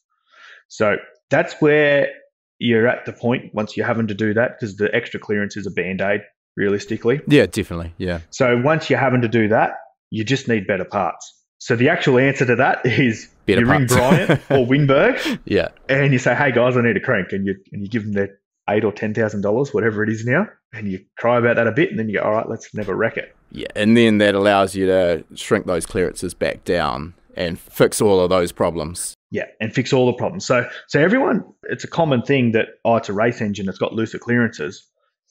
Race engines with looser clearances is just a real big band-aid for, probably generally a lot of it is not having the budget to build the race engine properly. Yeah, yeah. I mean, you see that when you look at a bespoke race engine where all of the components are aftermarket, built from scratch. You know, the clearances on them can be incredibly tight, and that also allows them to run a very low viscosity oil, and you gain some advantages from that as well in terms of less power lost due to the oil. Yeah, and it's funny because people say, LSs will make 1,000 horsepower. I keep using LSs because that's real common and a lot of people know a fair bit about them. But they say, an LS will make 1,000 horsepower with a stock bottom end. Well, yeah, it will. But unless it's in a road car that just drag races occasionally, it doesn't last. Like a aluminium block LS in a proper drift application where the car's a fast car and it's got grip, like I sort of shut it off at 800. I mean, any more than 800 horsepower, every time you pull it apart, you're going to see all the main caps have walked around and it's going to have leaking head gaskets. You just can't keep the heads on it for a long time. And they get hot and they hit limiter and they got a lot of stuff against them. Yeah, I think it's really good for people listening to have a bit of a perspective on all of these things, because it's really easy to see someone on a forum or a magazine article on this thing making 1,000, 1,200 horsepower, whatever it might be, but it doesn't tell the true story. And when you're actually living with one of these things day in and day out, and you have to have the budget to keep it alive, it can get really expensive really quickly. And you dial it back to, as you say, the 800 horsepower mark, and all of a sudden a lot of those problems go away. Yeah, definitely. And probably horsepower isn't really the right thing. It's torque and cylinder pressure is what hurts it. Cylinder pressure is what hurts it at around the maximum torque area. And then eventually you get through that and most people aren't revving them above 7,000 revs, really. But once you start trying to rev stuff, then that's when you start seeing the crank shaft flex, and it's like a skipping rope, and it's doing the outside radius as much as it can. That's where you start seeing that when you rev things. Now, one of the obvious standout features of your drift car, is the roots blower. And I did interview you at World Time Attack last year about this, but I mean, obviously not everyone listening to this podcast is watching all of our videos on YouTube. But also, if you're not, jump on our YouTube channel, subscribe. There's some great content on there. Why the roots blower? I can only imagine you would have been able to make more power easier with one or two properly sized turbochargers. Yeah, so the roots blower was not actually meant to go on that car originally. I had another practice car it was for. I was just going to go on top of an LS1 and just be cool. Anyway, then things changed. I thought, we'll put that on the Silvia. We'll build something cool, I had a 350Z, and that, in my eyes, wasn't as cool as what the Silvia was. And I'd had that Silvia for a long time. When I got out of that Corolla, I then bought that Silvia, and I was building the most insane sports sedan Australia had ever seen, but forgot to do it. I couldn't afford it. So I just thought, I'll keep that. I'll do something with it one day. So I then started building the Silvia, and it sort of got built around that blower. And there's no performance advantage. There's almost no advantage. Everything about that blower is a disadvantage as far as making a good car, but it just stands out and looks cool. And I don't think anyone in their right mind thinks it's a good idea to go drifting with a roots blower covering half your windscreen either. It's a good point, actually. Your visibility can't be that good. No, it's not great. It's definitely not great. No, all right. Well, let's talk about why these roots blowers aren't now the go-to choice. So obviously, when we compress air, no matter how we do it, a byproduct of that is we're going to increase the heat of the air. That's a given, it's physics, we can't get around it. However, depending on how we're compressing that air, some forms of supercharging, turbocharging, etc. are more efficient. They add less additional heat over and above what physics dictates than others. And the Roots blower's not really stacking up too well in that respect. No, especially my Roots blower. It's a proper truck. Yeah. And then on top of this, I mean, I have had very limited experience tuning engines with a Roots style blower on it, but generally you also want to introduce fuel before the blower because that actually helps seal the two lobes of the blower and prevent sort of a leakage path, and that helps improve the efficiency. And that can be challenging, very difficult to do with fuel injection.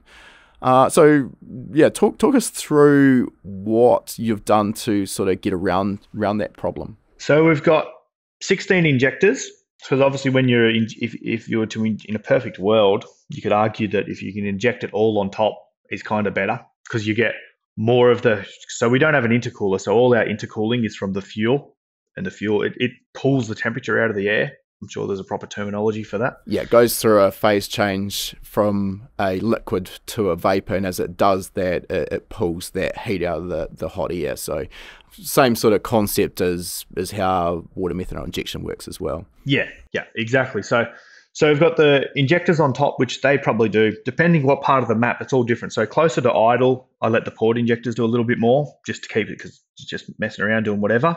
As you roll in, it pretty well transitions up to the top injectors.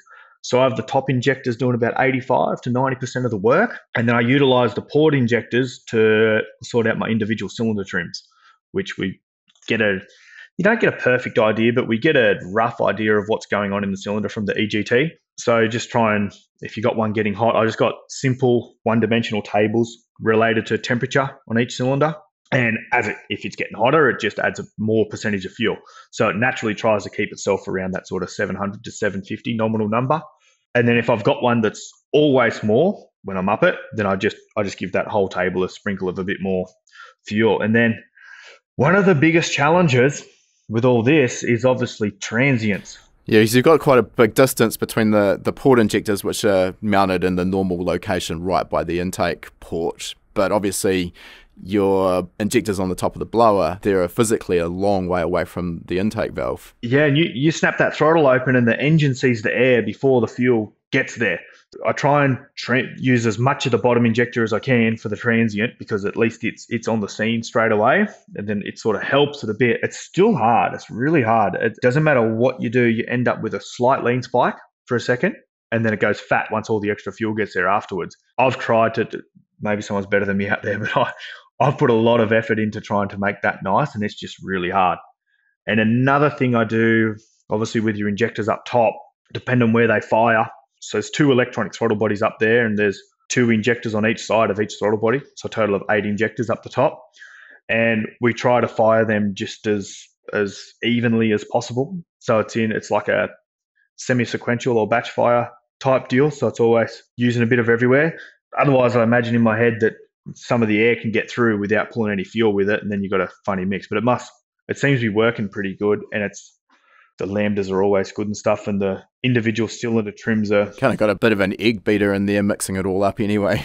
Yeah, it mixes it up pretty well. Some people struggle with it, and it wasn't easy. And the main part of what was hard was all that, the steady state stuff you can get good, but the transient stuff is hard, and it's been good for a while now. I haven't had to touch it.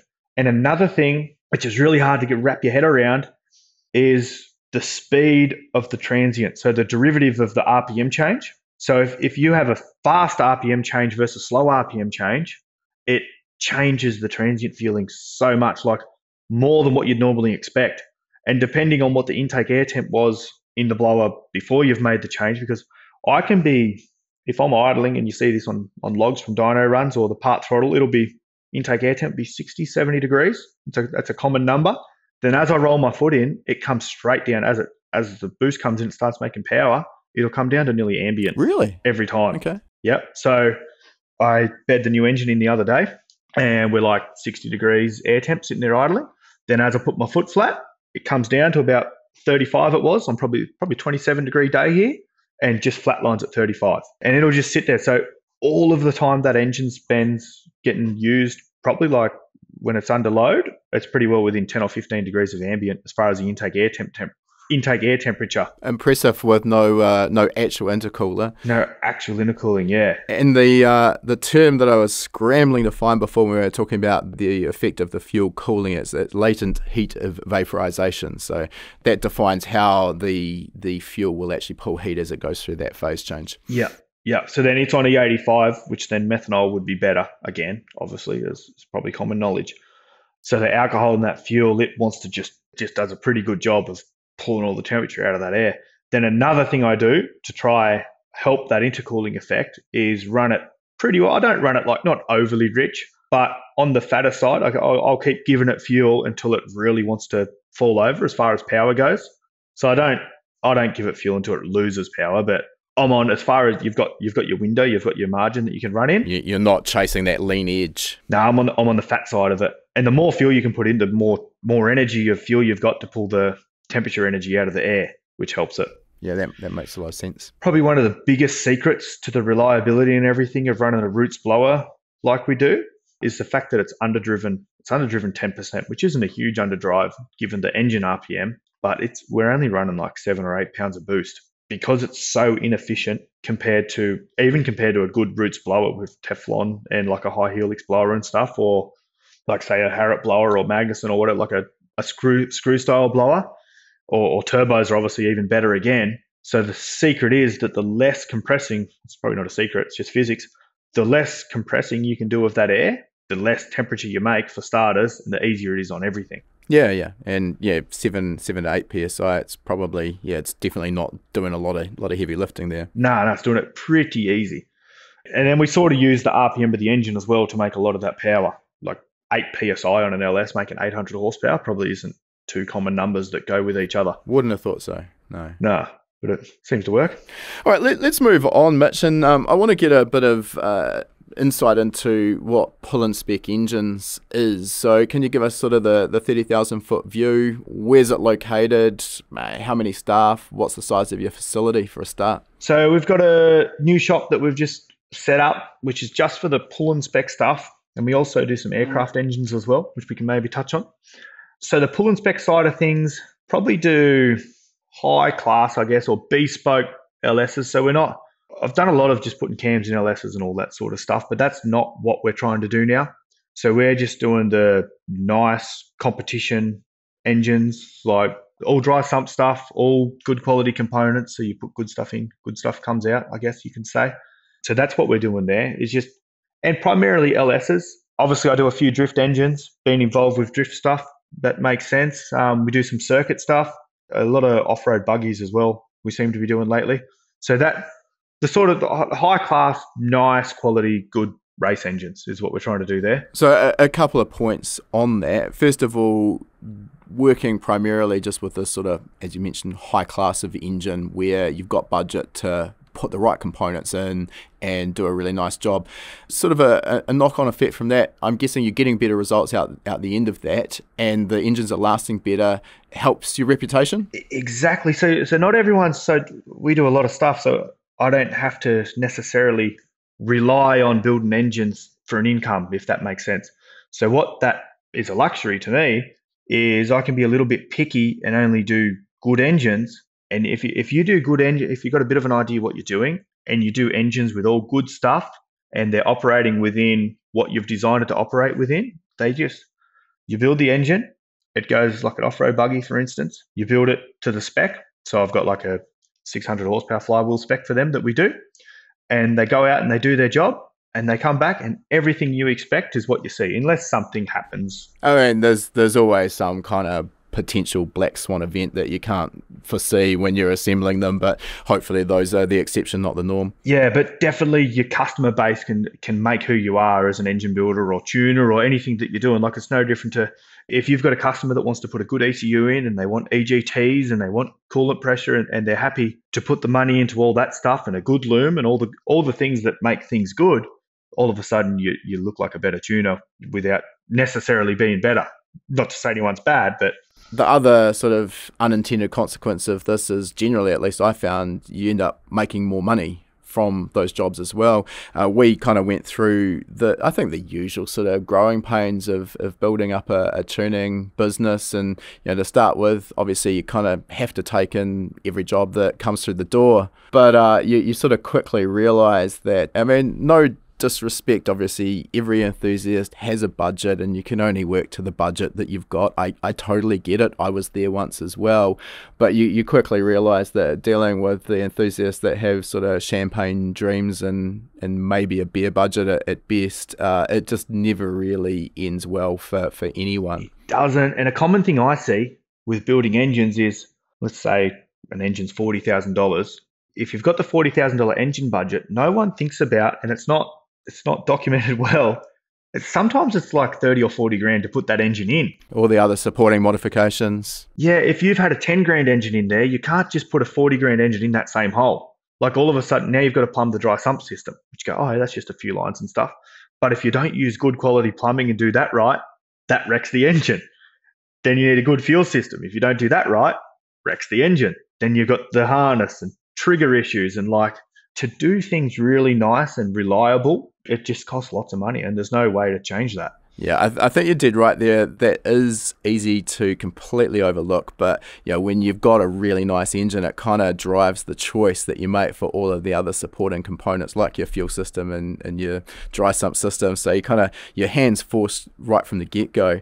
Another thing that I think's also worth enthusiast understanding is that the cost of maintaining that engine. It isn't a one-off cost. You buy an engine, that's your job's not done there. If you're using it in a competition like it's meant for, it's not going to last forever, no matter what components are in it or who built it. It's going to need maintenance, and maybe that's once a season it goes back for a freshen up. So we need to sort of factor that in as well. And that's a really hard one too, because you get like your average cammed LS in a club race car with a wet sump. And they get in it and they start it and they don't bother about nothing and they race it. And the thing could last 3 years. Could last longer. Who knows? They do last a long time. And then you go, all right, this engine's 3 times as much money, but you've got to bring it back 3 times as often. It doesn't make sense to them, but it's a hard one to explain. Well, and you don't even necessarily need to bring it back because it's got problems. But if we don't keep on top of stuff, when it does have a problem, it's going to be a big problem. Like even as simple as, every time one of my engines run oil, I always want to see the oil filter, because if you have any little issue, like you got your logging, which tells you a lot of stuff, providing they don't delete it, trying to get it out, which happens sometimes, and then you got to cut the oil filter every event. They go, oh God, I've got to buy an oil filter every time I drive it. It's like, well, yeah. It's a pretty small expense. A small expense, exactly. And then priming oil pressure up. Every time you start the engine, you got to take the belt off. You either run your belt to another pulley with a drill, or you need to spin the oil pump. They're like, oh God, that's a big job. Then you got to heat the oil up as well. So you get a lot of customers that they want all this power, and even if they got the budget for it, sometimes they don't really fully understand the workload that comes of actually running an engine at that level. Yeah, exactly. And especially once it's a solid roller and stuff, like then you got to be keeping on top of valve clearances. Like it compounds and compounds the amount of work, and to an extent, for the average club racer, it probably takes the fun out of it eventually. Yeah, I think so. I think that side of kind of educating the customer on what they're signing up for is really important as well. First of all, it's going to protect your name, because if they're not prepared to do all of that, you probably don't really want to be selling them an engine. It's going to go bad. And also it just sets their expectations right from the get-go. Hey, if you want to do this, that's fine, let's go, but here's how you're going to have to deal with this. Are you up for it or not? Yeah, because you're right. It's you don't sort of turn up to an event, unload it off the trailer, fire it up, and head out for a first lap. It's probably an hour's work to kind of get it to a point where it's ready for a startup. It is, and it's a proper hour. And a lot of things, like depending what front splitter and stuff they got on them, you can't always get to the oil pump, and you can't do all them. So then you're having to put the car together at the event, and it's a lot for some people. Which for me, I've always been so into it that was just part of it. I'd never thought of it. But as I got more and more customer base, I'm thinking, oh God, this is actually a really big challenge for some of these guys. So I'm getting better at talking to before we go and build this great 600 horsepower at the wheels LS for a circuit car. Do you understand what actually needs to happen here. Yeah. Case in point there, I mean, it's not specifically my engine, but that's one of the things that kind of started to wear thin a little bit for me with drag racing was with my particular car, the only way we could keep the drivetrain together was to slip the hell out of the clutch, and it had a triple plate clutch in it. You'd get 10 passes out of a clutch, but that was the only way we could make it, A, go down the strip fast, and B, not destroy all of the drivetrain. So that's fine. I mean, okay, we'll do a clutch. No worries. But the problem was, and it's not my fabricator's fault, it just was we didn't know what we didn't know. When the front end of that car was tube framed, the way it was designed meant that you couldn't pull the gearbox without pulling the engine. Absolute stupidity looking back on it, but, it just wasn't something that was factored in. And, that was a 6 or an 8 hour job. And you're doing this literally every time you run the car, and you're like, yeah, I don't know if the juice is worth the squeeze on this one anymore. Exactly. Same as with some of my customers. Like when you make big power, you need to do the revs to make the power. Then part of doing the revs is if you've got a 9-inch clutch in there, the centrifugal force makes the fins, they all go funny. Then you can't use the clutch anymore, so you need a 7 1/4. Then they want to load their car on the trailer. You're like, mate, if you do that any more than 3 times, you're going to need a clutch. And exactly the same thing. So not everyone that's going racing, like without the team to be doing all the work, it's not that easy to be doing all this stuff, is it? And same thing is the juice worth the squeeze? Like you think, oh, this is a lot of effort. But then if someone's willing to put the effort in and you want to win as well, then if you don't do it, you don't win, do you? No. I mean, I wouldn't change anything about that, but it was just a season of life that's now been and gone. And, you look at drag racing specifically as well, it is a stupid sport because you're spending more and more money on the car in order to spend less and less time in the driver's seat. I do quite like the ratio of driving I now get with circuit racing. So, but I'm not doing 0 to 400 meters in 8 seconds anymore either. Yeah, you're not getting that feeling. Drifting's a lot the same. It's a lot of effort and a lot of changing tires and a lot of changing wheels to do 2 laps and it's all over. Yeah. No, the tyre budget must be pretty hectic. Coming back to the other point I had on the fact you've clearly just specialised in the LS, it goes without saying there's benefits in terms of focusing on one brand of engine. You just know the engine inside and out. There's no learning curve associated with all of the things that can go wrong because you know them. Yeah, and you've got to do what you're good at too. Like I don't do my primary what I put the most effort into is naturally aspirated engines too. So we've got the blower on the Sylvia, but that's not what we do in a way. So rather than trying to just do everyone's LS, everyone that's got a budget to build an LS, I try and stick mainly to naturally aspirated, lightweight rotating assembly stuff, and not I don't like big stroke in LSs because I like to spin them and I like them to be nice. There's lots of things where stroke's probably good, but it's not the direction that I want to head and we want to head with what we do. Yeah, just try and stick with what I know and what I've got my finger on the pulse with too. So I'm always trying to keep on top of like any new developments in rings and getting rid of friction. There's a lot of power to be made there, and with gas porting and gas ported rings and all that sort of cool stuff. With camshafts, obviously camshafts are a lot more important when it's naturally aspirated. Yeah, I think that the whole naturally aspirated engine build, that's really what's going to test an engine builder. And I love turbos, but it is kind of almost the cheat code. You can, within reason, I mean, you still have to have a combination that makes sense. But if you want more power, chuck another couple of psi of boost at it, and you're probably going to end up getting more power. But when you're wide open throttle and it's naturally aspirated, there's no more levers left to pull. Everything has to work in harmony in order to get that sort of the synergy and the result that you want. Yeah, and that's like a lot of my engines have individual throttle bodies and stuff on them, so you can get into the third wave as well. So you get this extra run up top if you got all your lengths and stuff somewhere on the money and it works, where you get into the... As you're talking the tuning of the trumpet length. Yeah. Which it doesn't always, within reason, it does what you expect a lot of the time, but it doesn't, like shorter doesn't always just go better up top either. There's all sorts of things that happen. But if you can find yourself into what they call the third wave, you've probably explained it better than me. There's you'll see with trumpets, you'll see 3 torque peaks if you make it to the third one. A lot of the time you only get to the second one. but it's an extra. It's just a heap of VE that the engine makes because it starts getting happy up there, and that's another way you can make good power NA as well. And if you're not getting there, then you're missing out on 20 or 30 horsepower that's up there where you can't see. So just more RPM fixes everything. That's what I'm picking up here. Yeah. If you can keep spinning it and keep it together, it's good. Okay. All right, Mitch, I'm just aware of the time here, so I think we'll move towards wrapping this thing up. I think we could probably go another hour or two at this rate, but I do want to respect your time. So we'll get into our closing stage here, and we've got the same three questions we ask all of our guests. The first of those is, what's next in the future for you? So we're going to keep doing, obviously, we'll be doing LSs for a while, the nice ones. We're also doing a lot of experimental aircraft engines. So depending how things go, that could take over a lot of the LS stuff. We'll still always do them, but it might we might be 70% aircraft, 30% LSs. Let's dive into that a little bit. You did mention that before, and I did have the pleasure when I was on the Gold Coast a little while back of actually going for a ride in an extra 330 aerobatic plane with your father, and that was pretty impressive. And I noticed then, we talked about it, the fact it had a Pullen Spec engine in it.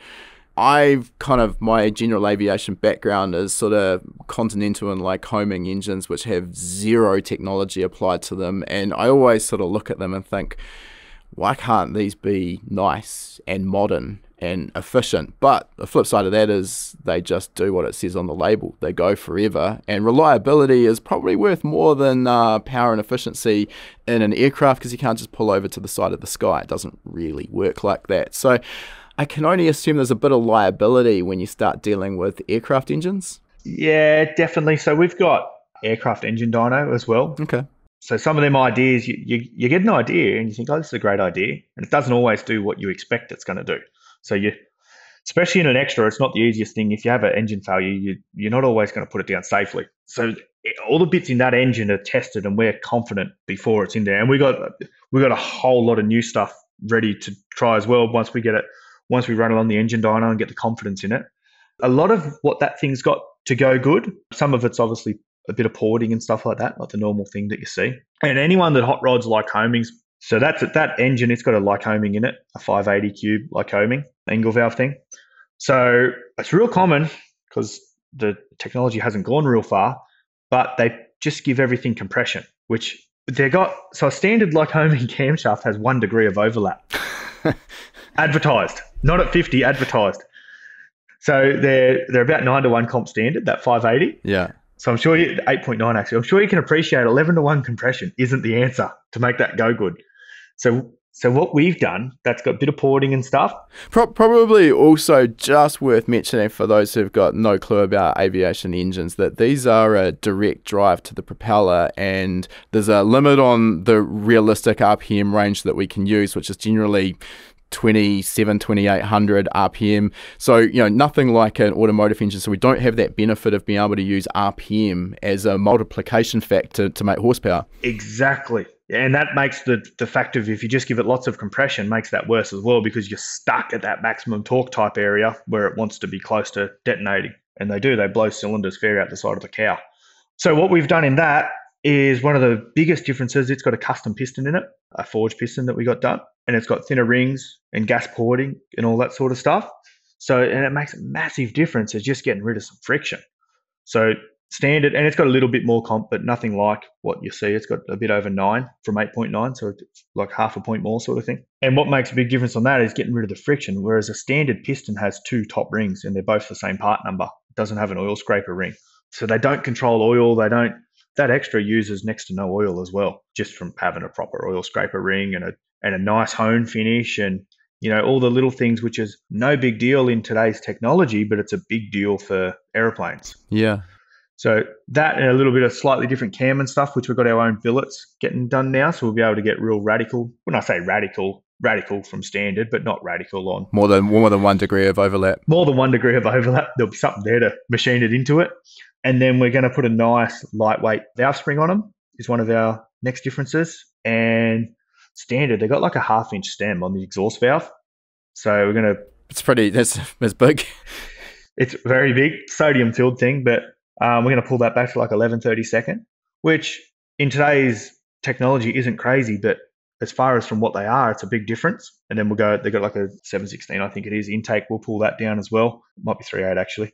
Pull that down to 11/32, and just without going leaps and bounds and getting ahead of ourselves, just putting a little bit of our race engine technology into them. And before you know it, you're going to be massively forward. So this emerging market of aviation engines, are you looking more towards this hot rodding, quite a niche aircraft engine, which is the Extra 330, or extras in general, or are you also looking at just broadly sort of just general overhauls on general aviation engines? Probably if you look at what I've done, I've never done anything too normal. So definitely going towards the experimental market. So we'll have all our certification for all the like the helicopter engines and all the certified stuff. There's a bit of paperwork still going through for that, but primarily focused on the hot rodding, I guess you could say, which isn't necessarily hot rodding as such. It's not normal hot rodding as people say it. It's just getting rid of friction. Yeah. It's one of the biggest enemies in them. You get rid of the friction without having to add cylinder pressure, and the horsepower comes for free. It's just efficiency at the end of the day. Yeah, 100%. Again, one of those areas that's on face value very easy to overlook, just how important the frictional losses are. Yeah, it's easy to think about just trying to make things go better, but let's just get rid of some of the friction and it goes better for free. All right, well, we just went down another huge rabbit hole, so we'll drag it all back. The next of our 3 questions is there any advice you'd give to a younger version of yourself to help reach where you are today in your career faster? And as I'm reading this question out, I'm thinking to myself, well, you started pretty early, so I'm not too sure what changes you can make, but have at it. What would you tell us? Probably in my eyes, I probably got it right to an extent. You just got to put effort in, and don't be afraid of having to read and learn. And before you just go and have a crack at, like, it's great to have a crack at things, but try and tool yourself up the best you can by learning as much as you can about things before you have a crack at it. Like whether it be motorsport related or whatever it might be, financially in life or whatever it could be, just put the effort in to learn and understand things. Because once you learn and understand things, then you can do anything.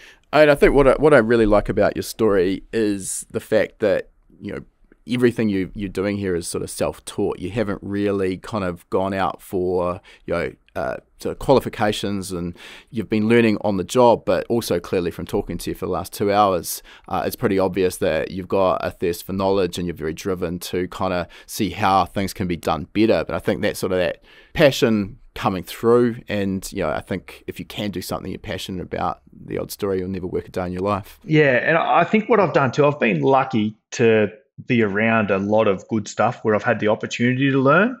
And then you just got to not take it for granted. When you're around smart people and good stuff, just anything you can soak in and learn and move forwards. And always, like, just because you're doing something good, it can always be better. So if you're always happy to accept that, hey, I can be better at this, you can be the best and still be better. So just doing that, and don't take for granted what people you've got around you. If you're lucky enough to have the right people around you that are smart, then any knowledge you can absorb or learn or move forwards with, just learn what you can. Yeah, could not agree more.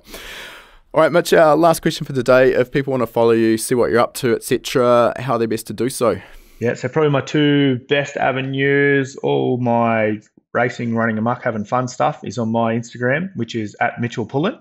Then also any of the Pullen Spec stuff is as an Instagram, which is just Pullen Spec Engines, as well as a Facebook page. And we've got a website as well, which is pullenspec.com, which is a little bit, we've got to get some updates on there, but in the next few months we'll have that tied up.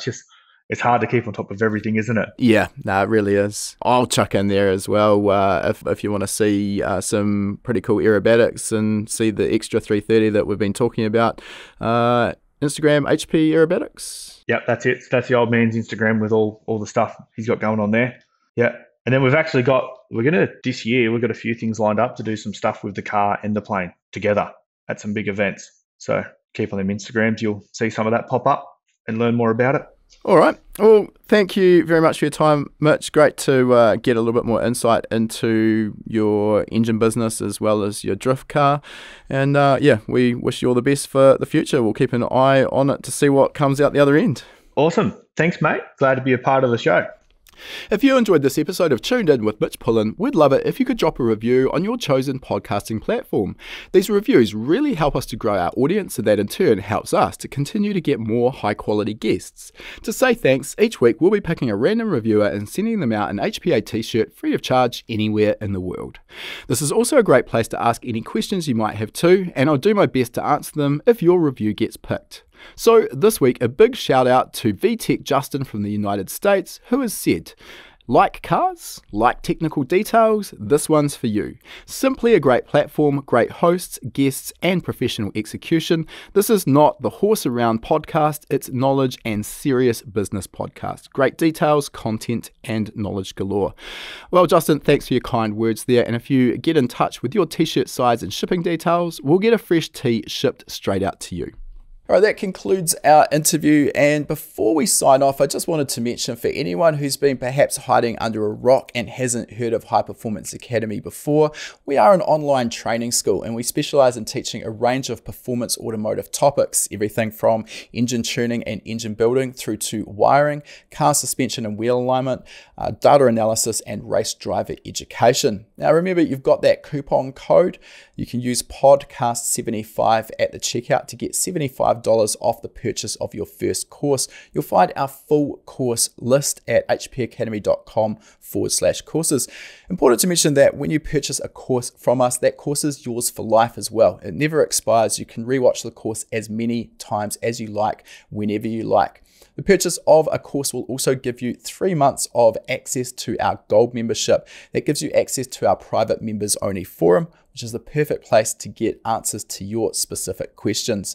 You'll also get access to our regular weekly members webinars, which is where we touch on a particular topic in the performance automotive realm. We dive into that topic for about an hour. If you can watch live, you can ask questions and get answers in real time. If the time zones don't work for you, that's fine too. You're going to get access as a Gold member to our previous webinar archive. We've got close to 300 hours of existing content in that archive. It is an absolute goldmine. So remember that coupon code podcast75. Check out our course list at hpacademy.com/courses.